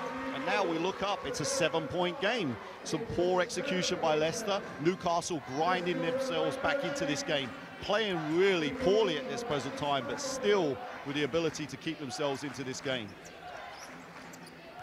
Lamble hands over to Rundles. Flournoy now guarding him very tightly. Absolutely. Doesn't want him to go anywhere and almost steals it away from him. Shot clock getting low on the Riders. Rundles round the screen, keeps going, he's got to shoot. Rundles needs to get it off, it's out of bounds. That's great defense from the Eagles. Tremendous defense, and the person keying it, Fab Flournoy, okay, on the ball of Rundles. Again, another one of our best defenders ever. Gores fires up for 3 and hits. Well, he doesn't lack any confidence, that's for sure. And he's now given them their only 3-point shot so far, and now it's a 4-point game. Sullivan round the screen from Lamble, still going. Sullivan driving hard, gets fouled, almost goes for him, but he'll go to the line for 2. So, we've had multiple touches for Barry Lamble, and we know Barry's been really good, but this is where you want the ball in the best players, because they're going to draw the contact. They're the ones that are going to get to the line. It was a good job by Drew Sullivan. He realized that they're totally out of sync at the moment. I actually would like to see Rob go back with Royster. I think Royster gave some great minutes. I'd put him straight back in there as soon as he's ready. Finish this half off. This is probably the weak link in Andrew's game here, free throw shooting. Yeah, his outside shooting and his free throw shooting have always been inconsistent. I feel that he's got better.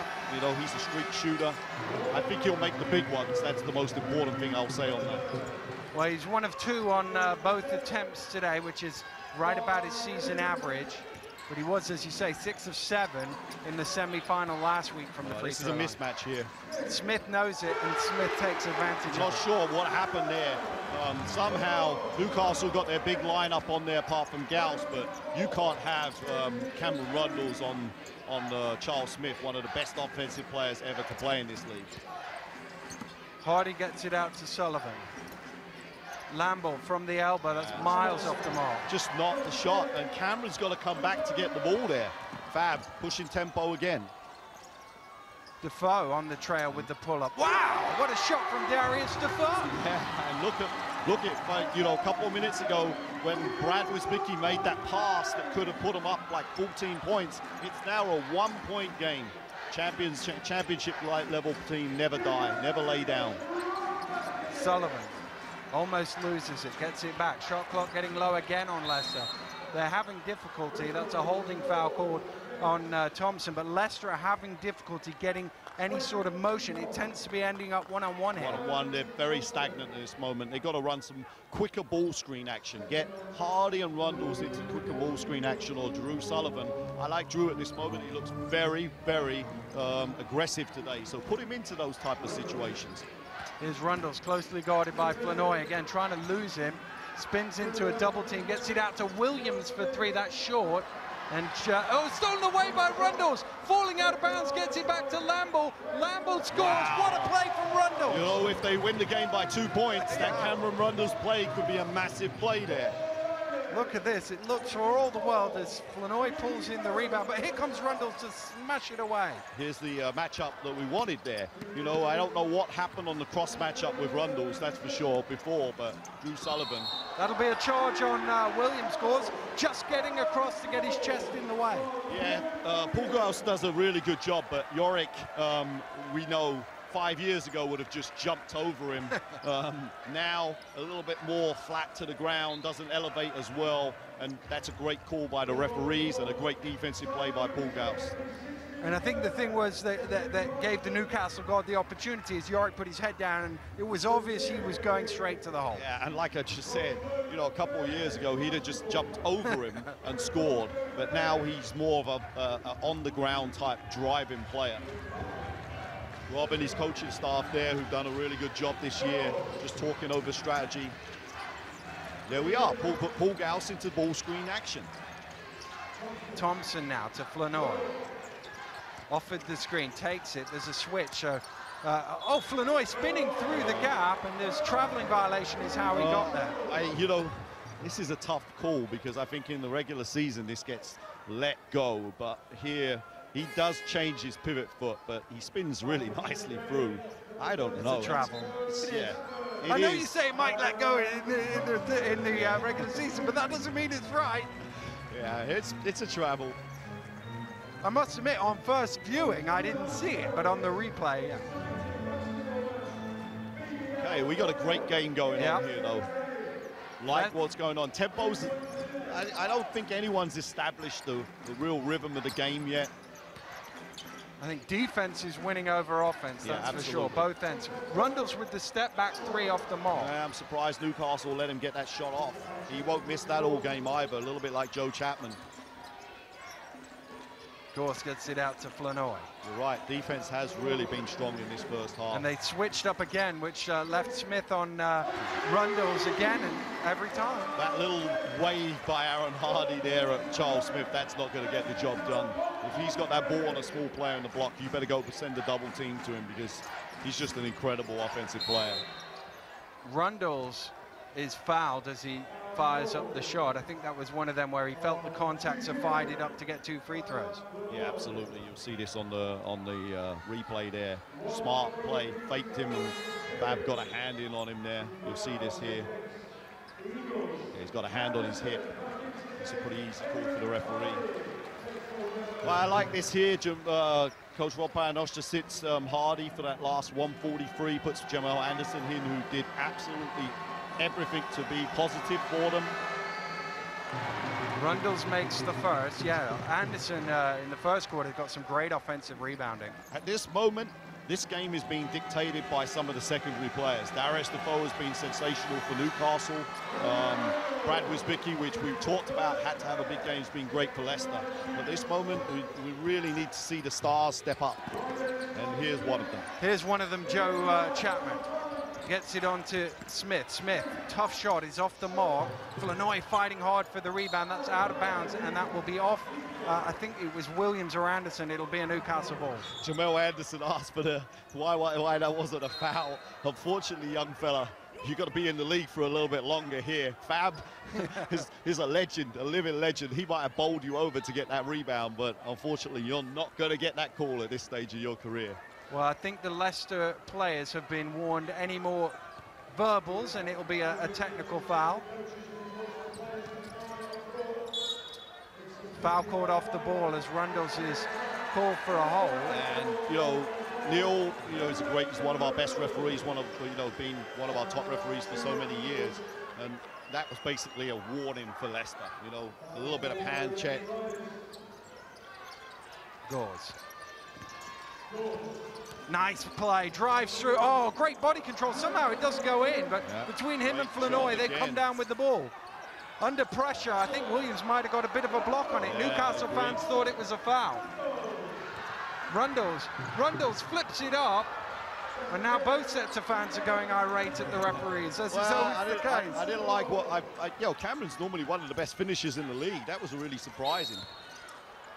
Foul is called. I think it was Sullivan reacting late. Call for the foul. Here's another look. Yeah, he's normally a really good finisher there. That's a tough angle. Tough angle. No foul there either. He did a good job of splitting through.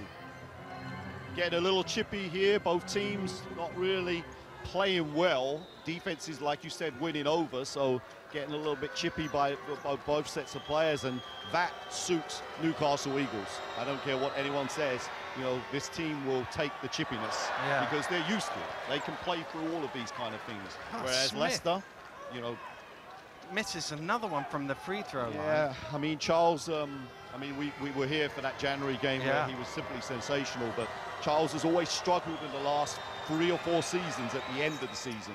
But still a great player, so a long time in this game. Minute to go to half-time. Leicester leading Newcastle by a couple. Not even guarding Barry Lamble out there. Oh, look, Rundle's lost his footing. Newcastle 3 on none. Defoe will jam it down and tie the game at 31. Timeout, Leicester. Yeah, Cameron's lost his footing 2 times now. There wasn't really any contact here at all. He just tried to make, look, he just fell down. Can't really blame anyone there. Darius Defoe just with the flush. And Rob Paternostro calling a timeout with 42.3, and this dunk by Darius Defoe tying the game at 31. Maybe here, Rob, trying to get 2 for 1 on the offenses. Yeah, there's at least 3 possessions in this game. They don't actually have to go too quick. I say they can get something, you know, fairly quick, you know, quickish developing. I'd like to see Cameron, you know, involved in it. And I'm not sure why Brad is not in the game. Rob's drawing up a play there. You got to give full credit though to Newcastle. They could have been down and out here. I still feel that Brad Wisbicki pass was a key play in this half. Really, really poor decision on that, which led to basically a momentum change in this game. But Newcastle very, very, very strong in this last 2 or 3 minutes. Well, I think Wisbicki's coming back in. It looked to me like that play that Rob was drawing up on the board there is going to see Wisbicki cut out to the corner into 3-point range. Yeah, they could also ISO Hardy's back into the game. So Jamel's out. I'd like to have seen Royster a few more minutes. I thought Royster was giving a really good presence and rebounding inside. But you know, he's gone with his most settled lineup. I think this is the group he's played mostly this year. Yeah, Lamble doesn't start, but he has played big minutes off the bench. Other than that, it's the starting 5. Here's Rundles. Yeah, putting Drew in at the high post, like the play. But Darius is not even guarding anyone. He's just, you know. Well, Lamble has to hit that to force him to guard him, and he doesn't. And Newcastle, actually, Leicester took so long, Newcastle can run the clock down. Barry's got to at least dive towards the basket there, at least act, you know, make Darius at least see him. Chapman has a look up at the clock. Chapman drives in, kicks out to Defoe. Defoe fires off, top shot, doesn't go, rebound Hardy. Hardy's gonna have to throw one from the halfway line. Oh my goodness, close but not quite. Well, we weren't sure how much was between them at the top of the game. There's still nothing between them at halftime. Well, I thought for a little second there could have been a bigger gap. But at this moment, this is poised absolutely beautifully. 31 each, no real team with any clear definition. I think it's going to be a great second half. Very much in the balance here at the NIA. We're tied at halftime. We'll be right back after this. Welcome back to the NIA here in Birmingham. If you can hear me above the music, it has been a fantastic first half. It's honours even. It's Newcastle Eagles 31, Leicester Riders 31. And Mark Woods has been talking to Brad Wisbicki. Let's hear from him now. Brad, first half, deadlock so far. Assess that performance from Leicester. Yeah, great performance on defense. You know, we really executed, chasing them off the three-point line. We got a little stagnant on offense, didn't move the ball as well, so that's something we're going to look to pick up in the second half. What do you need to do after the break to try and get the momentum back you had in the first quarter? Continue the defensive intensity. You know, we've been great on defense, you know, and just a few more easy looks on offense and should get it done. Confident you can pull this off? Yeah, definitely. Thanks, Brad. Thank you. Well, Vince McCauley is still alongside me. Vince, what did you make of that first half? Well, great and intense, wasn't it? It wasn't as smooth and as clicky as we'd like it to be, but the defenses were in charge. Both teams struggling to get something going. Leicester Riders really lucky, I think, to get themselves ahead by about 10, 12, 14 points. That gave them a cushion because you know the Eagles were always going to come back. So really, I think it's fitting that we're still all square. Yeah, I mean, Leicester really came out of the blocks, didn't they? Absolutely. They didn't show any nerves. I think, like we said before, we talked about Andrew Sullivan. He scored their first 5 points. That settled everything down, and off they were and running. Yeah, they're going to look to those key players, aren't they? And I know those two, Williams as well, are doing a lot of the talking in the huddle as well. Well, these are the veterans. They know what it takes. They're trying to calm the guys down. They're trying to keep their minds on other things rather than what's really going on. So that's been good to see. But the dangerous thing, I think, the Newcastle Eagles only played for about 5 minutes, and you suddenly saw them switch into gear, and they look so smooth. If they can get any of that going in the second half, Leicester will be in some trouble. But they've got to rely on that hustle to keep Newcastle off the three-point line. Yeah, what about Newcastle? Where was it going wrong for them, perhaps, in the first quarter? Well, you know, it's been interesting. They've got Fab there running the point, and last week it was Paul Gores, and then the week before it was Fab. So there's a little bit of uncertainty there, and that's a crucial position because that's who dictates how it goes on the floor. So I think that sort of unsettled them a bit, especially when Chapman had to go out with 2 fouls.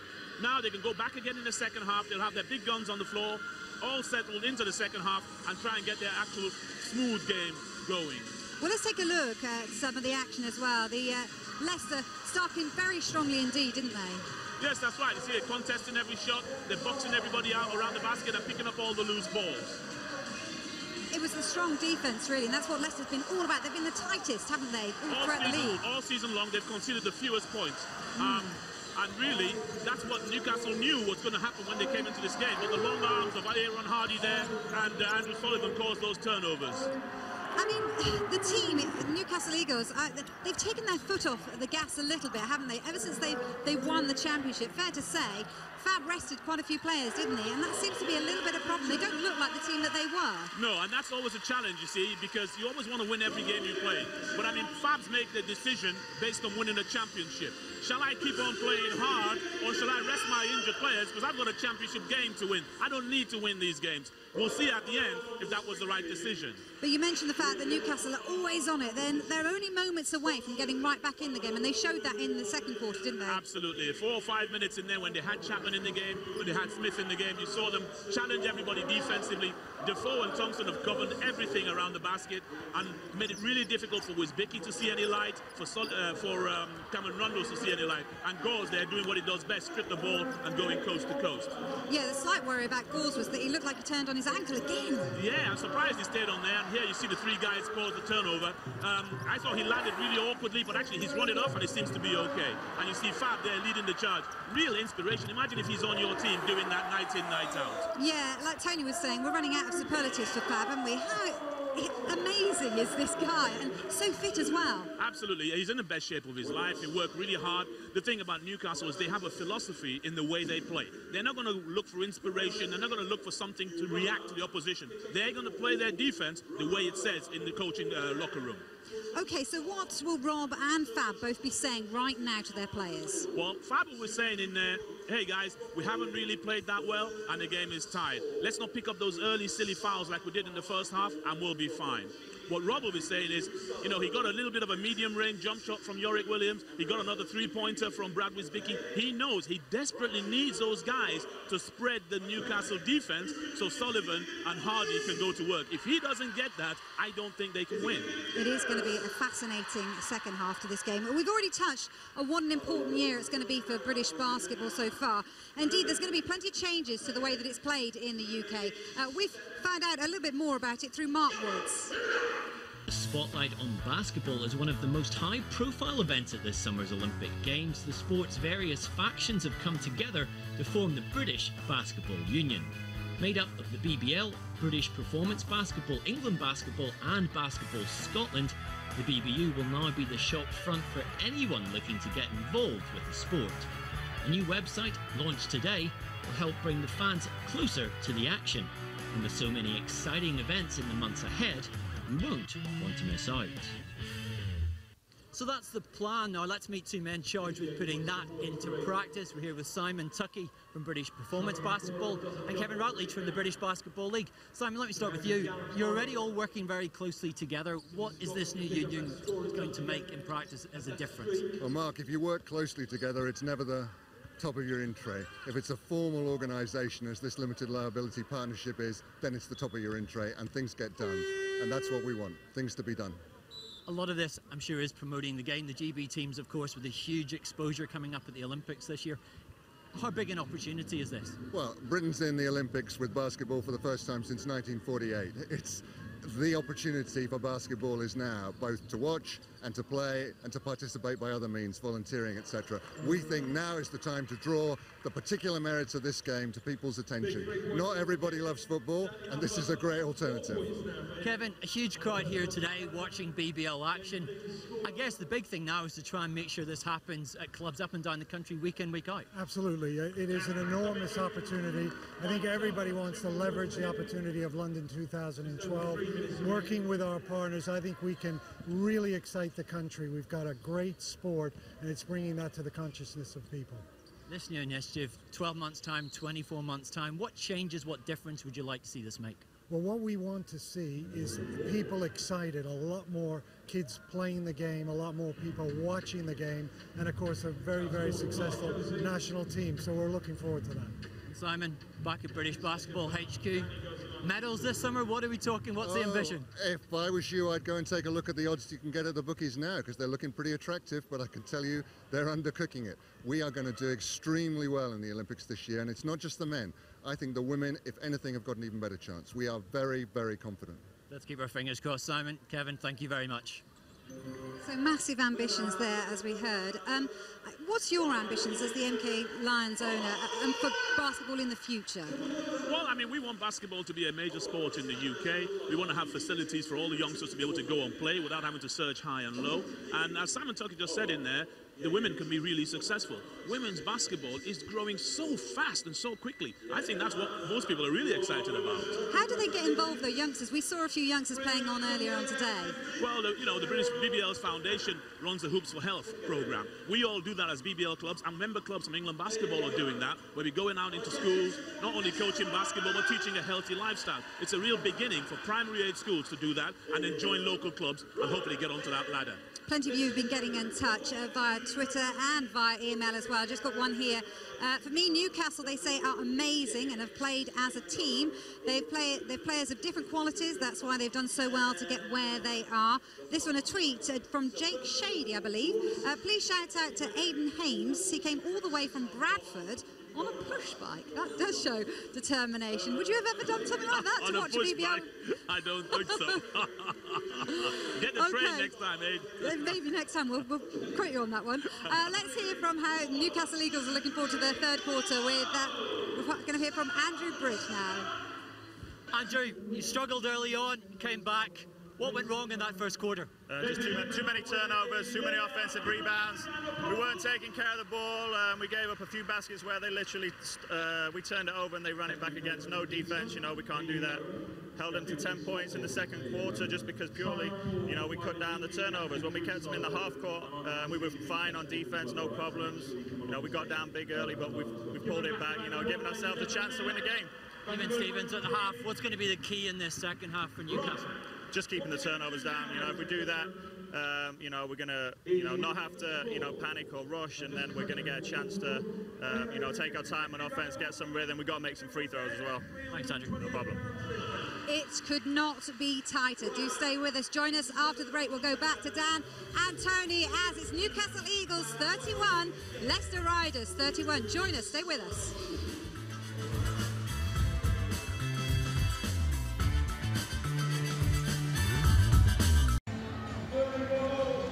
Welcome back to the National Indoor Arena here in Birmingham, where the Newcastle Eagles and the Leicester Riders are level at 31. And judging by the interview that Mark did with Bridgie at half-time there, Fab Flournoy has just been pounding into them. Turnovers, way too many. 15 points, that's half Leicester's offense coming from Newcastle giveaways. 12 big turnovers. But I will say this, Fab might have been really upset about the turnovers, but I actually think he's got to be the happier of the two coaches. His team was almost out of this game, and then with real dogged determination have found themselves back in. This is going to be a real tight game, maybe a little bit lower scoring than what we thought, but it's going to be a cracker. Rundle's round 2 screens, driving through, gets it out to Wisbicki. Wisbicki dumps a great feed from Wisbicki to Hardy for the stop. Well, you know, the big point of this game has so far been Aaron Hardy and Joe Chapman, the two potential MVP candidates, one have been the MVP. Not really in this game. Joe Chapman 2 points, Hardy 4, he's just added to that total. Defoe misses, Hardy pulls in his 7th rebound of the game. He's still going, gets it to Royster off the glass for 2. And you know what? Credit Rob Paternoster for going back to Royster. He saw he was having a good game. Okay, he went back. Sometimes you just ride them. Well, Hardy, we talk about his triple-doubles all the time. He's got 5 assists, 7 rebounds. Love what Brad Wisbicki did there. Took the ball out of Joe Chapman's hands. Smith fires up over Hardy, short rebound, Wisbicki. Good start by Leicester here. Rundles. Great hands from Flournoy. Rundles keeps it alive, though. You know, you say great hands. Hardy gets his own rebound. It was almost a pass to himself off the ring. Well, that's his weakest part of the game. That's his deficiency there. Outside shooting probably stops him being in a top league in Europe, in my opinion. But look at him. He's so good on the offensive rebound there and just goes straight up. Poor defense, though, by Newcastle. Well, a tremendous start to the second half by the Leicester Riders. They've scored the first 6 points here in a minute and a half, a minute and some change. I actually felt that the momentum was actually with Newcastle, and I thought they would be the ones that came out, but they looked very sluggish, both on the offensive end. Darius Defoe taking an out-of-rhythm shot, and then Leicester just, you know, doing what they do. It's talking about good hands from Fab. Actually, the even better hands were actually from Cameron Rundles to keep the ball when it was stripped from him and reverse the ball around so that Aaron Hardy ended up with that jump shot. Over by the benches is Mark. Let's hear from him. I was talking to both the assistant coaches were telling me what they were saying at halftime in that locker room. The Terrell Williams of Leicester said he believes they were defending well, doing a good job of shooting, rebounding well. And the key to the second half is keeping up that defense. So far, so good. Dave Forrester and the Eagles bench saying for them they have to stay together. Pleased that they held Leicester to only 10 points in that second quarter. They had to stop the turnovers, but so far in this third quarter, not the job that they were wanting from their team. Definitely, you always know that it's not quite been on message from halftime when you see a coach call a timeout after 1 minute and 13 seconds. Yeah, but I do like that. That shows a lot of confidence there to say, look, we're going to stop this run early. This is a one and done game. This is not a mess about. It's not a league game. So they're going with their bread and butter stuff. Paul Gauss back in to give a bit more tempo. Joe Chapman now on the attack. Dumps it into Flournoy, who's forced to back out. Shot clock down to 5. Chapman fires up from behind the arc and hits, and we said he can go bang, bang, bang. Well, you know, Rob talked about this before the game with Joe Chapman. It actually, a lot of the time, he gets his shots off kind of secondary penetrations where the defense isn't keen on him, and that was a classic example. Rundle's trying to lose Flournoy, but can't. Steps underneath him, dumps off to Royster. Oh, he misses, though. There's Hardy underneath, trying to keep it alive, does keep it alive. Rundle skips it on. Wisbicki to the hole, he's blocked. I think Flournoy had it, but he stepped on the line. Yeah, good defense by Newcastle there. I liked what I see there. Leicester keeping the ball alive, good ball movement side to side as well. Not too sure about Brad making this shot. Some big bodies in there.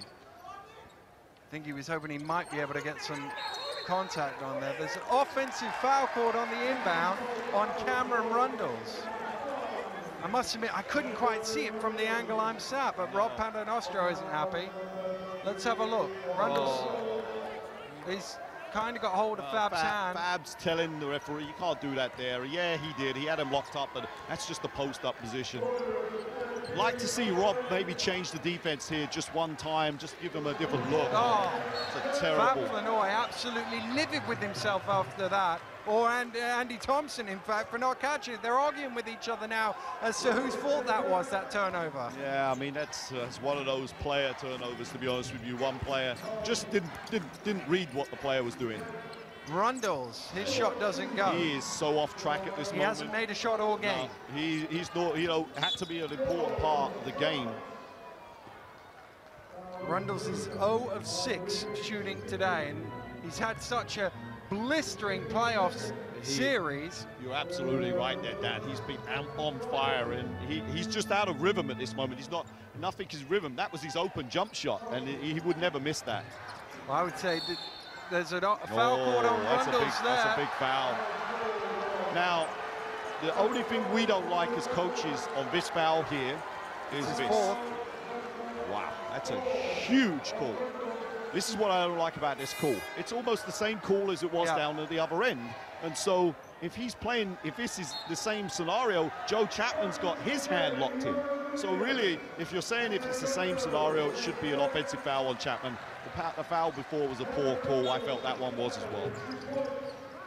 I think that was more the argument that Paternostro is making, is that's exact. Great hands from Royster. Ball is loose on the floor. It came off Hardy's toe last. It will be a Newcastle ball. He's just, Rob Paternostro is making that exact point. The hold at this end, the hold at that end, it's the same call. How's he got 2 fouls out of it? Yeah, absolutely. That's a massive call. One of Leicester's best players.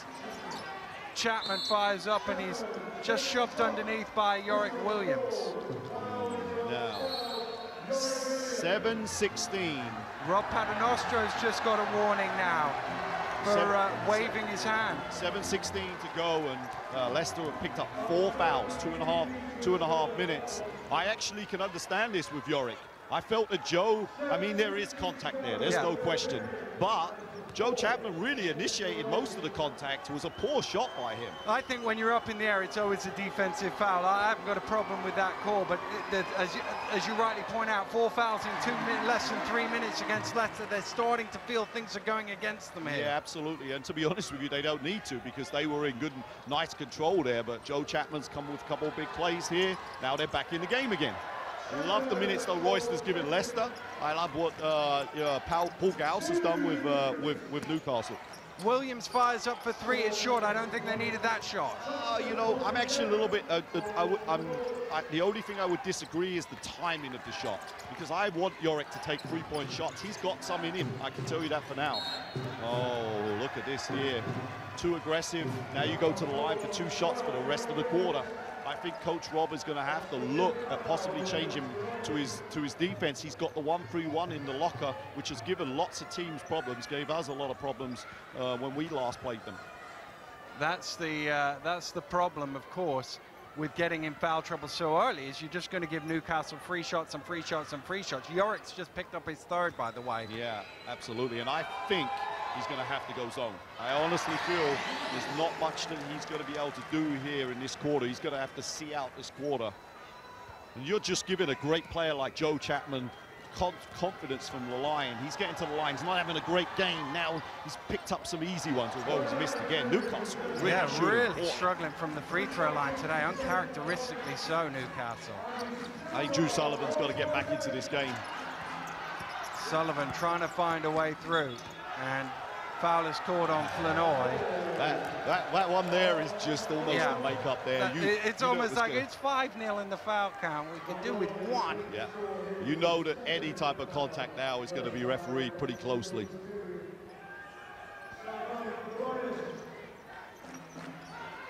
Hardy stutters through, gets it out to Wisbicki. Wisbicki back to Hardy. Hardy penetrates in off the back of the ring, doesn't go, fighting for his own rebound, but Gores comes down with it. Great outlet pass from Gores to Thompson. Andy Thompson hasn't had a free in this game either. Chapman spins, body's left behind on the floor. Here is Thompson. Oh, I thought that was in. Great work from Smith to tip it home.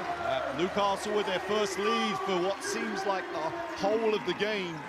Is the momentum changing here? Yes, it could be. Because Gars has come up with the steal, and he will lay it in, and Newcastle have opened up a 3-point lead here. Timeout call by the Riders. Yeah, unbelievable defense here. You know, Paul Gauss was one of the best. Strips that ball from Brad Wisbicki and goes up, and even though one of the best defensive players can't track him down too quick. Well, it's the Geordie fans behind their bench who are on their feet making plenty of noise because they, like you and I, sense the momentum is with the Newcastle Eagles. Yeah, the momentum changed in two calls at this moment. The two Cameron Rundles calls Leicester totally out. And plus, we know this for now, Leicester really have no backup point guard to Cameron Rundles. They have Hardy and Drew Sullivan that can advance the ball, but they don't have a true ball handler. Brad can handle the ball. So they're in a lot of problems at this moment because really and truthfully, he's got to sit at least for 8 more minutes in reality. Well, that was going to be my next question. At what time do you bring him back into the game? Surely can't be in the third, so you've got to wait till early in the fourth. Well, to be honest with you though, Dan, sometimes in coaching, you have to really roll the dice. And if Newcastle go up 6, 7, 8, I may have to roll the dice, put him in the back of the 1-3-1 or a 2-3 zone, try to have him in positions where he's not going to foul, and then have him out there because you can't afford to let this game get out of hand. A big few minutes for the chances of the Leicester Riders here, you feel? Absolutely. I think Newcastle sense that there's a chance for them to really turn the screws. And there was a little grabbing going on as Sullivan went through the paint there. Sullivan hard to the glass, tipped up by Royce to Sullivan. They're almost playing volleyball back and forth to each other, but eventually Newcastle come down with it. Newcastle was so good on the boards. They gang rebound there. Thompson out to Gores, head fakes, drives in, goes strong, doesn't get anything though. Flournoy with the rebound, wide open up top is Andy Thompson. No, another offensive rebound for Flournoy. Oh, good pass from Smith to a cutting Thompson. Let's do a little bit unraveling here. You know, I like, Rob putting Jamel Anderson. They need some activity out there. They need to get the energy levels up. All the noise coming from the Newcastle fans. Wisbicki gets a score that Leicester desperately needed that. That keeps this game really close. But, you know, Newcastle at this moment, Andy Thompson sensing something here. Skips it round to Smith. There's another deflection from Hardy, but Thompson attacking the basket. Gets it out to Flournoy. Goes from way behind the line for 3 off the mark, and Royster with the rebound. Royster is just out on his legs. You can just see he's so tired. He just hasn't played any basketball. Sullivan onto Wisbicki, down to Royster in the low block, trying to go to work on Flournoy. That's Great a good move. That's a good move, and I got to admit, with all the contact that's been played, I even think that that's a foul as well, but referees let him play there. Royster starting to look, like the player he was when he first came here. Stands the corner, and it's so quick to get from the top of the key to the basket. Whoa, that's scouting there. You can't allow Paul Gauss going right to left on a ball screen attack. He's going to finish that almost all the time. Hardy. Leicester look really flat. Yeah, they do. It's funny, they're only down 3, but they look like they're wobbling, Leicester. Yeah. Newcastle, can they knock them out? Williams Good into pass. Royster again. Royster probably needed to recycle that. Here come Newcastle, though, with Thompson. Yeah, He's going to pull up. No, he turns it down. Smith inside, goes to work. Oh, he missed it. Looked like an easy one for Smith. He did as well. Now Newcastle look like they're the team, look tired. Oh, that's a foul. Great challenge by Flournoy, no foul called. Referee's letting them play. Now this game's just up and down at this moment. It doesn't favor, it's favoring Newcastle, which is surprising, but with Gauss out there, they get a lot of easy scores. I thought this one could have been a foul there, but Fab stood him up tall. Now Newcastle really looking strong. Wisbicki for 3. Oh, halfway down for Brad Wisbicki. Out of rhythm 3, wasn't in rhythm. Drew Sullivan looks tired. The whole of the Leicester team looks tired. Thompson attacks. Gotta suck it up here. Flournoy runs into his own player. He ran into his own player. And Wisbicki has it, and Wisbicki will lay it in. Fab's asking where the foul is, but if you actually review it, he actually ran into his own player, just didn't realize it. Both teams looking really tired. Poor Gauss on his legs. He's tired. Both teams got to dig deep now. This is for the championship. You can't let tiredness defeat you here. Chapman coming around the screen. Like that from Yorick Williams. Chapman back again. Chapman fires up for 3, not quite. Thought that was in from where I was sat. You got both sets of players really tired, blowing really hard. 43-46, foul count completely the opposite for Leicester against the Newcastle tally. Darius Defoe comes back into the game. Newcastle will have the ball from the end line. They lead by 3. This reminds me, Dan, of the type of games that we used to have on the second day of the back-to-back semi-final, final, where both teams really tied. They shouldn't be this time. Wide open underneath on the screen. I think Williams should have held back there. Absolutely, should have been a switch on that play, that guard-to-guard action. Plenty for Rob Paternostro to think about. Well, this game is just completely changed without Hardy with the jumper at the top. Game's completely changed, but if Leicester could stay in it until Cameron comes back in, I think they've got a great chance. Well, it was Newcastle who weathered the early storm and came back. Yeah, they're really small, by the way, at this moment, Leicester are. Chapman out to Smith for 3, long two, just towed the line. Charles Smith. And if he heats up, this game could be over in a blink of an eye. Wisbicki gets it round to Anderson. Along the baseline goes Hardy. Sullivan steps back for 3, and string music for Drew Sullivan. You know, when it's the big play, you need your big players, and Drew Sullivan steps up to the plate. Another vital one. He's telling Aaron Hardy there, no help. That's what he's just said, no help. They're switching on those plays now. Wisbicki on Fab. Flournoy. Oh, great help from Sullivan with the block. Now it's forward to Anderson, and he's fouled out on the break. What a play from Sullivan. He was telling Hardy not to help, but it didn't mean he wasn't going to. Yeah, he's actually their big man at this moment, and you'll see a tremendous block here from the weak side. You know, not guarding Darius Defoe wasn't in the play. Tremendous block, Drew, with a massive play. Momentum slightly shifted. I don't know. I think if they can keep themselves really close. Anderson has the chance to tie the game. He won't do that as he misses the first. I have nothing. I want to say this on air. Hasn't really been given much credit, but you know, Tim Lewis did an incredible job with those group of players in Essex last year. Jamel Anderson and the players I had, Miles Hessen, and then the 2 at Sheffield, Colin Singh and Zach Gachette. And you know, Jamel here in big minutes, showing that these young British players can play. Oh, great pass from Gordon Smith cutting to the hole. What that's a beautiful great job. Everyone expecting Charles Smith to stay pick and pop on the outside. He slips hard to the basket. Great pass. Brad doesn't read it. Hardy going inside. Just too much on that. Anderson making a nuisance of himself inside, but it'll be a Newcastle ball. Yeah, 3 points though, this is fine. Really want to be around that 3-point area. Eagles have done a good job to get this lead, but I think that Leicester have done a good job to withstand without Cameron. Same play. Goes going to the hole. This time he's fouled by Aaron Hardy. I think that's his third. But you know how you just sense things. If you just look at the two sets of supporters, the Newcastle fans are certainly making more celebratory noises, if you like. They seem a little bit more like the momentum is with them, the team on top. But yeah, but this is a set of fans that only have experienced one thing, which is winning.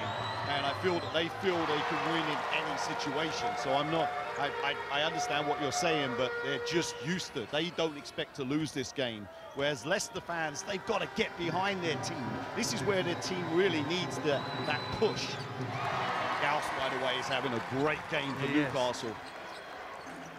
Why they don't go underneath that ball screen, though, I don't understand. That's got to be in the scouting report, even though he made 1 free, forced him to shoot the free. Hardy with the crossover, hands on to Sullivan. Yeah, good switching by Newcastle. Out to Wisbicki. That's a foul there. I would have. And that's a block by Gors, and he's off and running. And he will lay it in. Yeah, they've got 5 seconds. They can still make something happen here, though. Sullivan throws it from distance. Oh, it almost goes in. But what a play from Paul Gors to end that third quarter. Unbelievable, jumped up in the air. I mean, the biggest problem of all with this play is, though, that Brad kind of sold it that was all he was going to do. Wasn't anything else he could really do. Came from nowhere. It's quick speed. And again, a little momentum thing. Leicester had kept it to 3, but suddenly a good play at the end where they could have narrowed the gap a little more, and Newcastle edged out to 7. And the thing with Newcastle is they may not be playing their best basketball, but they've just got so much pedigree of winning, and they're making plays when they're not really playing that well. Good. And it's all starting from the defensive end. They've made major defensive stops. But saying that again, the foul count went completely against Leicester there. Newcastle were able to play aggressively, only picked up 2 fouls. So he now does it get evened up in the fourth quarter? I still think we're going down the wire with this game. Well, Mark is over by the Leicester bench. What can you tell us, Mark? It's interesting, Daniel, watching the Riders bench throughout this game. The players doing as much talking as Rob Paternostro, and I'm sure defensively they'll be quite happy so far. If you look at Eagles scoring, only Charles Smith in double figures, 15 points for him. But Eagles, they hang so much on their defense. They'll be satisfied reasonably so far. Defensively, their struggles so far. I mean, for Riders, Hardy 10, Zerbicki 11, the only 2 players in double figures, and Cameron Rundles with just 2 points. Coming into the game, they'd have been very happy with that. Now, the battle is who can hold their nerve over these final minutes. Well, that's the thing. Rundles, you mentioned him there. Rundles hasn't made a field goal in the game. His 2 points have come from the free throw line, but he is walking back out onto court now. Cameron Rundles, Rob Paternostro rolling the dice here at the start of the fourth. I think it's a bold coaching move. And when you make bold coaching moves, that most of the time you've got a real chance of winning games. I love that decision. Can't afford to have him off the court any longer. Defoe out to Smith. Of course, Defoe fighting for position, wanting the ball, sets the screen. That's illegal. Yeah, he's actually one of my ex-players. He's one of my boys that, from Hackney, but, Darius on the step-up screen, that's going to get called almost the whole time, right in front of Neil Wilkinson. Easy call to make. Hardy. They got to somehow get Rundles involved. I would put him into some more ball screen action, really let him attack. Sullivan steps back under pressure, fires up, doesn't go, but he got caught on the arm by Defoe. So 2 quick fouls in a row from Darius Defoe. Yeah, and what does that do? If they get another couple of fouls, you're now going to get into a situation where Newcastle are going to have the same problem as Leicester did, having to withstand those, touch fouls and then go into the line for a lot of free throws. Now they've got to make them, though. Well, Defoe sits down on those 4 fouls. Andy Thompson comes in for him. Sullivan, who's been 1 of 2 every time. He's missed the first, made the second on his 2 previous trips, and that's his best outcome here. Yeah, they've really got to make all kinds of shots, though, in my view. They got to play with their He's missing both, but there's Anderson again on the offensive Great glass. job by the young guy. It's through Yorick's hands. It's a backcourt violation. Anderson did a great job, and what can you do as a coach with that? Wow. Anyway, they just got to get their heads up. They're in the game. It's 7 down. They need a couple of good stops. They need to get themselves into a working margin, 3 or 4 points, take away some of Newcastle's confidence. They could be in good shape. But at the same time, a Charles Smith or a Joe Chapman dagger, and this game is going to get out of hand. Got to get it in. Chapman didn't get it in time. 5-second violation. Couple of calls going against Newcastle there. Well, that was just they just took too long from when he got the ball. They took too long just to start running their screens. Yeah, absolutely, you're right there. Can't blame Chapman at all for that. That's on the teammates. And yet Chapman's the one that'll get the turnover in the stats. Not even guarding Hardy on this play. That's a foul. Sullivan inside. Sullivan going hard. Doesn't have enough on that finger roll. Thompson with the rebound.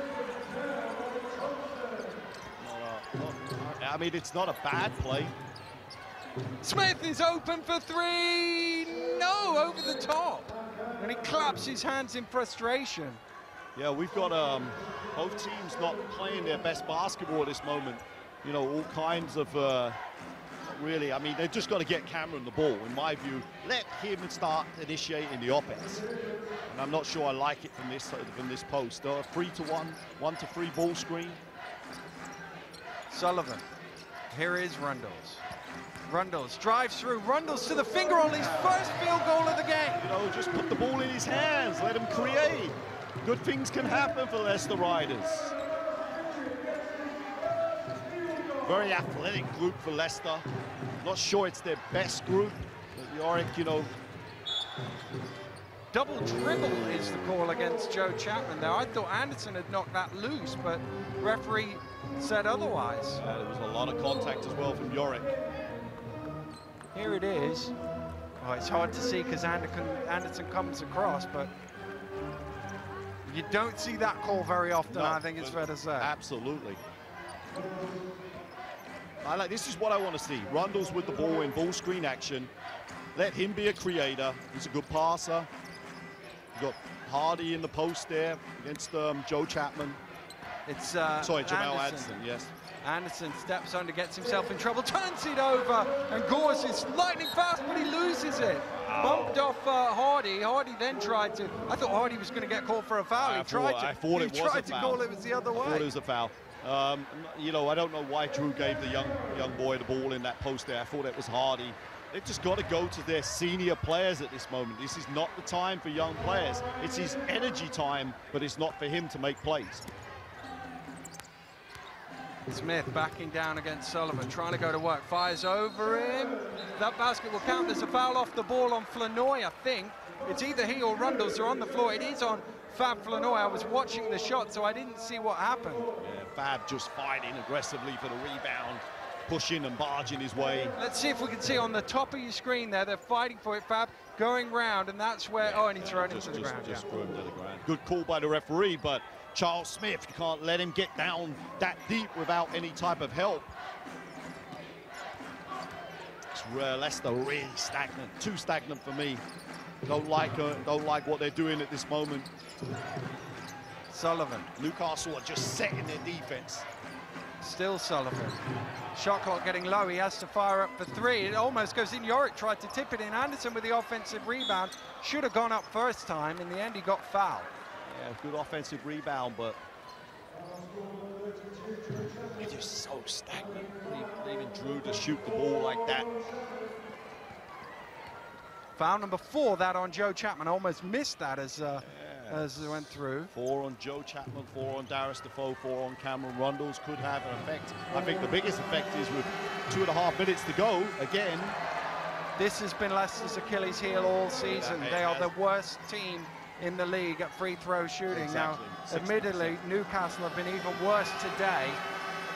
But if ever they needed some 3 points, it was there. Sullivan missed 2, and now Anderson's missed 2. Well, we're going to find out if it was their Achilles heel, because they're going to be shooting every single foul now for the rest of the game. It's 4 fouls to 0, and that is a massive stat in itself. Flournoy, of course, it was the other way in the 3rd quarter. Flournoy driving in, spins round, fires up short, rebound Rundles. Got to push tempo now. Rundles, a little crossover, bumps through off the glass, not quite. Hardy gets the rebound, gets it into Sullivan. Sullivan converts. Yeah, I think this is Brad Wisbicki time as well. I think he's probably been on that bench just a little bit too long. I think Rob's got to go, got to find another offensive player. I know Yorick's doing a really good job on Joe Chapman. Gauss and Thompson in the ball screen action. Got to go under, He switched. Foul is called against Jamal Anderson. Yeah, that possibly wasn't a foul, but Paul Gauss has been fouled so many times without there being a call. They've got to give him one. 5-point game, very tense. Both teams a little tired. You got to help on the baseline there. You got to go under all those screens. Pause. Round to Flournoy. Shot clock low. Chapman fires up. Big shot for three. Doesn't go. Oh, great rebound from the smallest man on the court. Oh, what a block again from Drew Sullivan. Drew saved his team twice now. Paul Gauss, though, looks like he's probably got most energy in this game. Great little handoff, and Drew comes from nowhere. Sends that out. Not in his house. Goes from miles behind the arc, doesn't quite go. It'll be another offensive rebound, though. And Thompson is open underneath, dumps it off to Smith, and they just kept getting offensive rebounds. Absolutely, and Andy Thompson with the smart play, not playing very well at this moment. Paul Gore's trying to make the case that it came off Williams. Referee having none of it. It'll be a Leicester ball, and here comes Brad had to come. Yorick's played a great game, didn't give him that killer free. They needed some more offense. They have to make a run at this moment. They've got to make an indent into this score. Can't trade baskets at this time. Rundles to Anderson. Yeah, they're not even going to guard him there. Back to Hardy. Hardy goes the long way around, steps underneath. Did he walk with it? Yes, he did, said the referee. It's all one-on-one. There's no movement. The ball's not traveling from one side to the other. They've got to get the ball moving, get Newcastle's defenders moving and sprinting out to Rundles, sprinting out to Wisbicki, then you can penetrate. This game is too stagnant at the moment. 6 minutes to go. It very much looks on pace. We got the clean sweep for the Newcastle Eagles. And Leicester have gone to their 1-3-1 for the first time in this game. Been really, really successful with this the whole of the last 2 months of the season. Can't lose the shooters, though. And Thompson makes them pay. Finally, Andy Thompson, who's been almost anonymous in this game, makes that three. You have to roll the dice and make some gambles. I like the coaching decision, just not the outcome.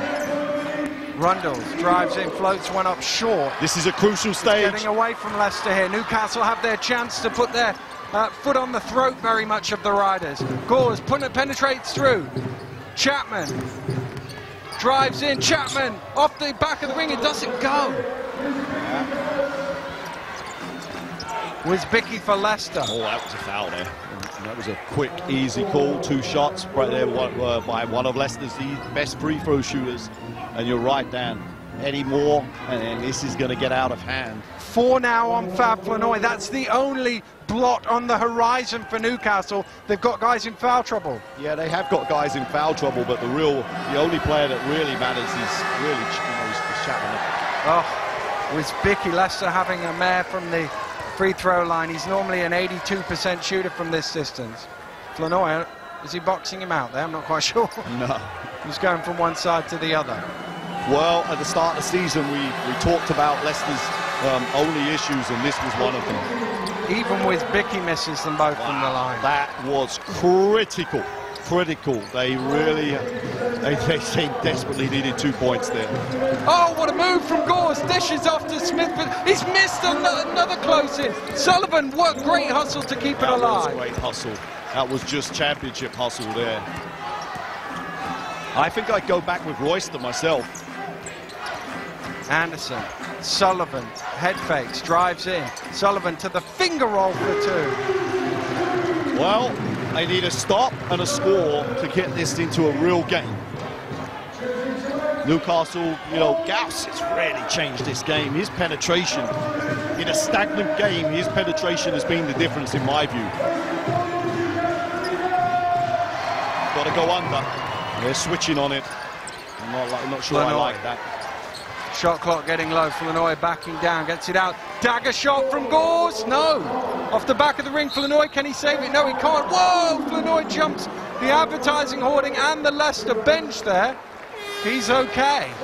Wow. His desire is second to none. Look at this. Oh, it's just unbelievable hustle. Wow. He could have really hurt himself there, Fab Flournoy, but he just trying to keep the ball alive. Close was he to hitting the advertising board as well. Wow. But Fab Flournoy and his Newcastle Eagles very much with the upper hand here in this playoff final. With 3:48 to go, they lead by 8, and if ever there was a team to close out from this sort of scenario, it's the Newcastle Eagles. Absolutely. For me, this is possibly the play of the game here. Leicester have to come with some sort of movement, quick hitting type play. Yeah, I personally run with Cameron Rundles and Drew Sullivan. They're the players that are playing well at this moment. Two-man game, get to the basket. The shot's not dropping at this moment. And then if it's a 6-point game, you're in a working margins. If Newcastle get this putt into double digits again, I don't think they're going to relinquish it. Well, 4 years he's been a coach, Rob Paternostro. He's won 98 games in that 4 years. He's by a country mile the most successful Leicester coach. But that could well have been the most important time out of his career as the boss of the Riders. He has to find some way to spark his team into this game. I like Jamel Anderson's energy and everything he's done, but I just think that at this stage, I think they've got to go with some experience, and the experience is with Royster. I know Rob wants a team that can switch on every single play, but I'm just not 100% sure. Newcastle switching on everything here. Hardy's picked the ball up, gets it to Anderson. Anderson loses it. Hardy diving on the floor with Thompson. Hardy tips it up. No reset of the shot clock. Wow. That's a foul on course going after the loose ball. And that helps Leicester because there was only 4 seconds on the shot clock. That is a massive break. A massive break. I mean, just the play was a disaster from the first second, and to end up with a good free throw shooter at the line for 2 shots to cut it to 6. Whew. Well, you say, but Leicester haven't really managed to find their range here, free throws. They've missed another. Unbelievable.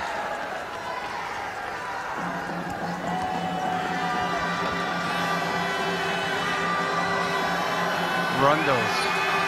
Oh, they've missed 2 again. Amazing. And great hustle from Gores to keep it in. Yeah, Gores has just been the difference maker in this game so far. Oh, he almost completed that play, Flournoy. They can take some time out of the clock here, Newcastle. That was their big chance. Oh, he's wide open. Paul Gores for 3. No. Drew Sullivan, traffic rebound. That's the type of rebound you need. Hardy bumped to the floor slightly. Spinning for Sullivan, gets it to Hardy. Oh, what a pass from Sullivan. Yeah, 3 minutes to go. Leicester still not done. It's only 6. For me, the ball only needs to touch Drew, Cameron, Brad, and Hardy's hands. Just get it to your best players. Chapman driving in. Oh, he got pushed into him, I thought there, but tough play. Joe Chapman forcing the referees to make a call. Sullivan called for it. Just have another look at it here. Just sort of leaned in with the hip. Yeah. I think if that's in the first quarter, that's going to get waved away. Maybe. Good call. Referees on top of this game now. 6-point game. Let's see if he makes these shots. That will be the difference between the 2 teams. First one does go in. He's a great shooter. I just... You know, if it comes down to a free throw shooting contest, I don't think it's going to be close. He makes the second one clean as you like. Lead back out to 8. Those Geordie fans a few minutes away. Rob saying tempo's got to be a little bit higher. It's just got to make a few more plays quicker. Rundles penetrates, dumps off. Sullivan. Good hands from Flournoy to steal it away. Oh, but Thompson toned it over. Wisbicki is open. This must go for Leicester. It doesn't, but they get the offensive rebound. Sullivan can't convert. Newcastle get another stop, and it's time run out now on Leicester's chances. That there was the game, especially if Joe Chapman makes a play here. 8-point game. Teams just, you got to make those plays. Joe Chapman with the youngster. Oh, Andy Thompson. Too easy, scores. And Newcastle Eagles lead by 10 with only 2 to play.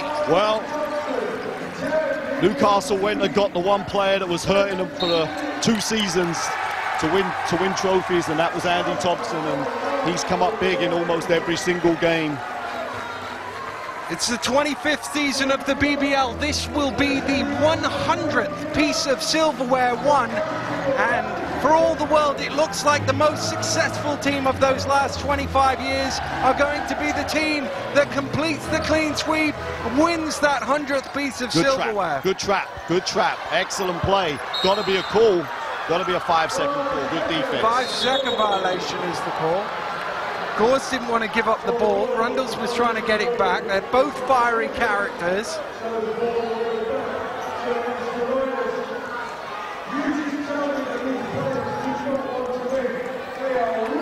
This is where it looked like there was going to be a jump ball, and then in the end he calls a 5-second violation.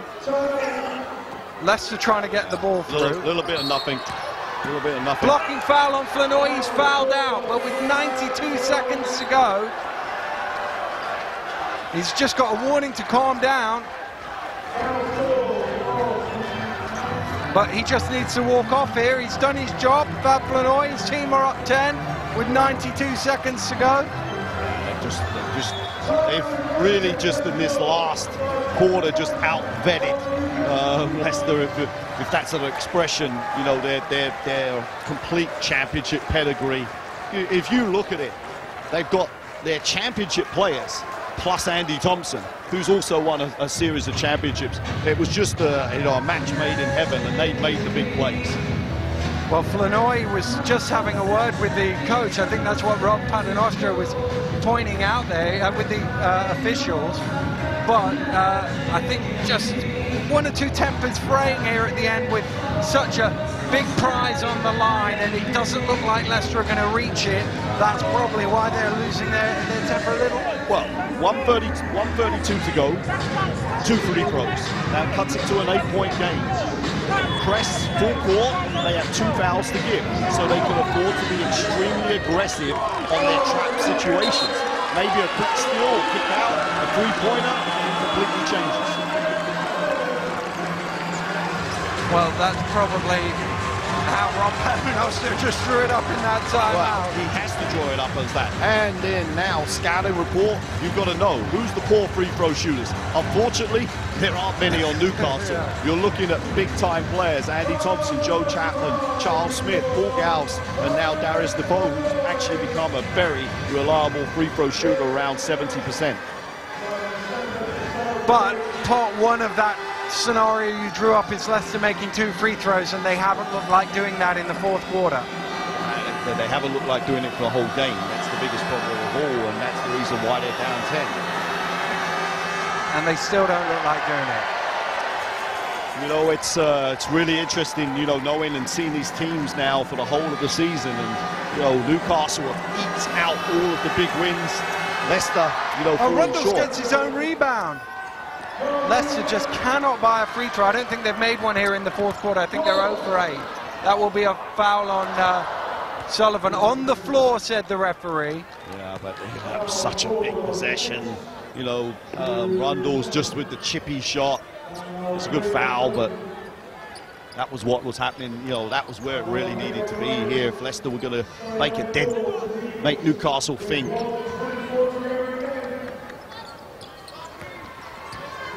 Thompson hands over to Chapman. They're taking the air out of the ball here, Newcastle. They got to go run some doubles at this. They got to do something because they need the ball.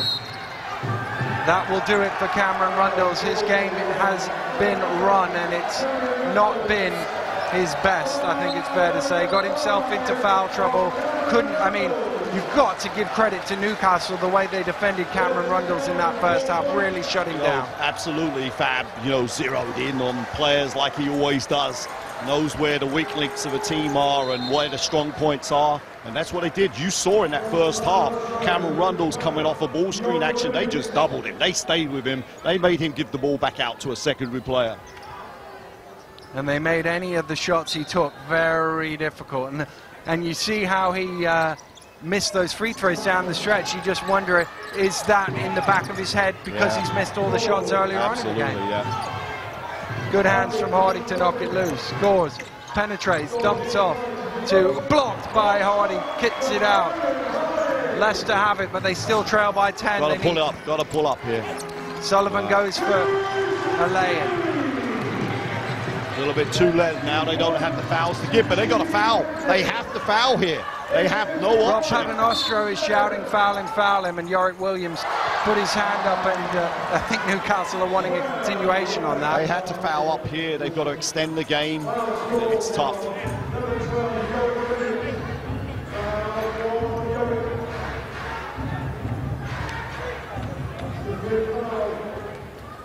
Chapman will go to the free throw line.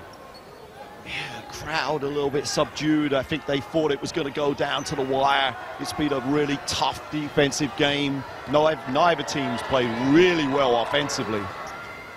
Joe Chapman converts the free throw. This will make it a 10-point game. Newcastle honing in on a second clean sweep of BBL honours. They won the cup, they won the trophy, the league, the coach of the year, the player of the year, and now they're seconds away from the playoffs. Williams fires up, towed the line, doesn't go anyway. Newcastle again coming in with the rebound, and the foul is on Aaron Hardy.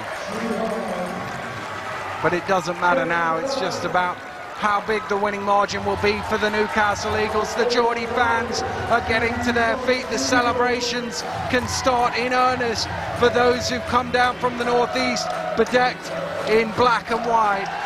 And these fans go everywhere. They are a tremendous set of supporters. We've said it so many times. The best team, the best organisation, one of the best venues, if not the best venue in the BBL, and the best set of fans. I mean, it's been a complete year. What a tremendous turnaround from last year to this year. And you've got to give credit, not just the fans. Oh, Chapman steals it away as Leicester tried to let time expire. They were trying to save the clock by rolling it along the floor, but Chapman dived across to try and get it ticking. Actually, it is a Leicester ball because it's a jump ball. Yeah, absolutely. What hustle. I mean, at this stage of the game. Yeah, I mean, you could argue, what are you even doing it for? You're winning by 10 with 30 seconds to go. That is the play of a champion. And that's the point. I mean, Dan, we're at the end of the season. There's nothing else to worry about. You can worry about your body for the whole of the summer.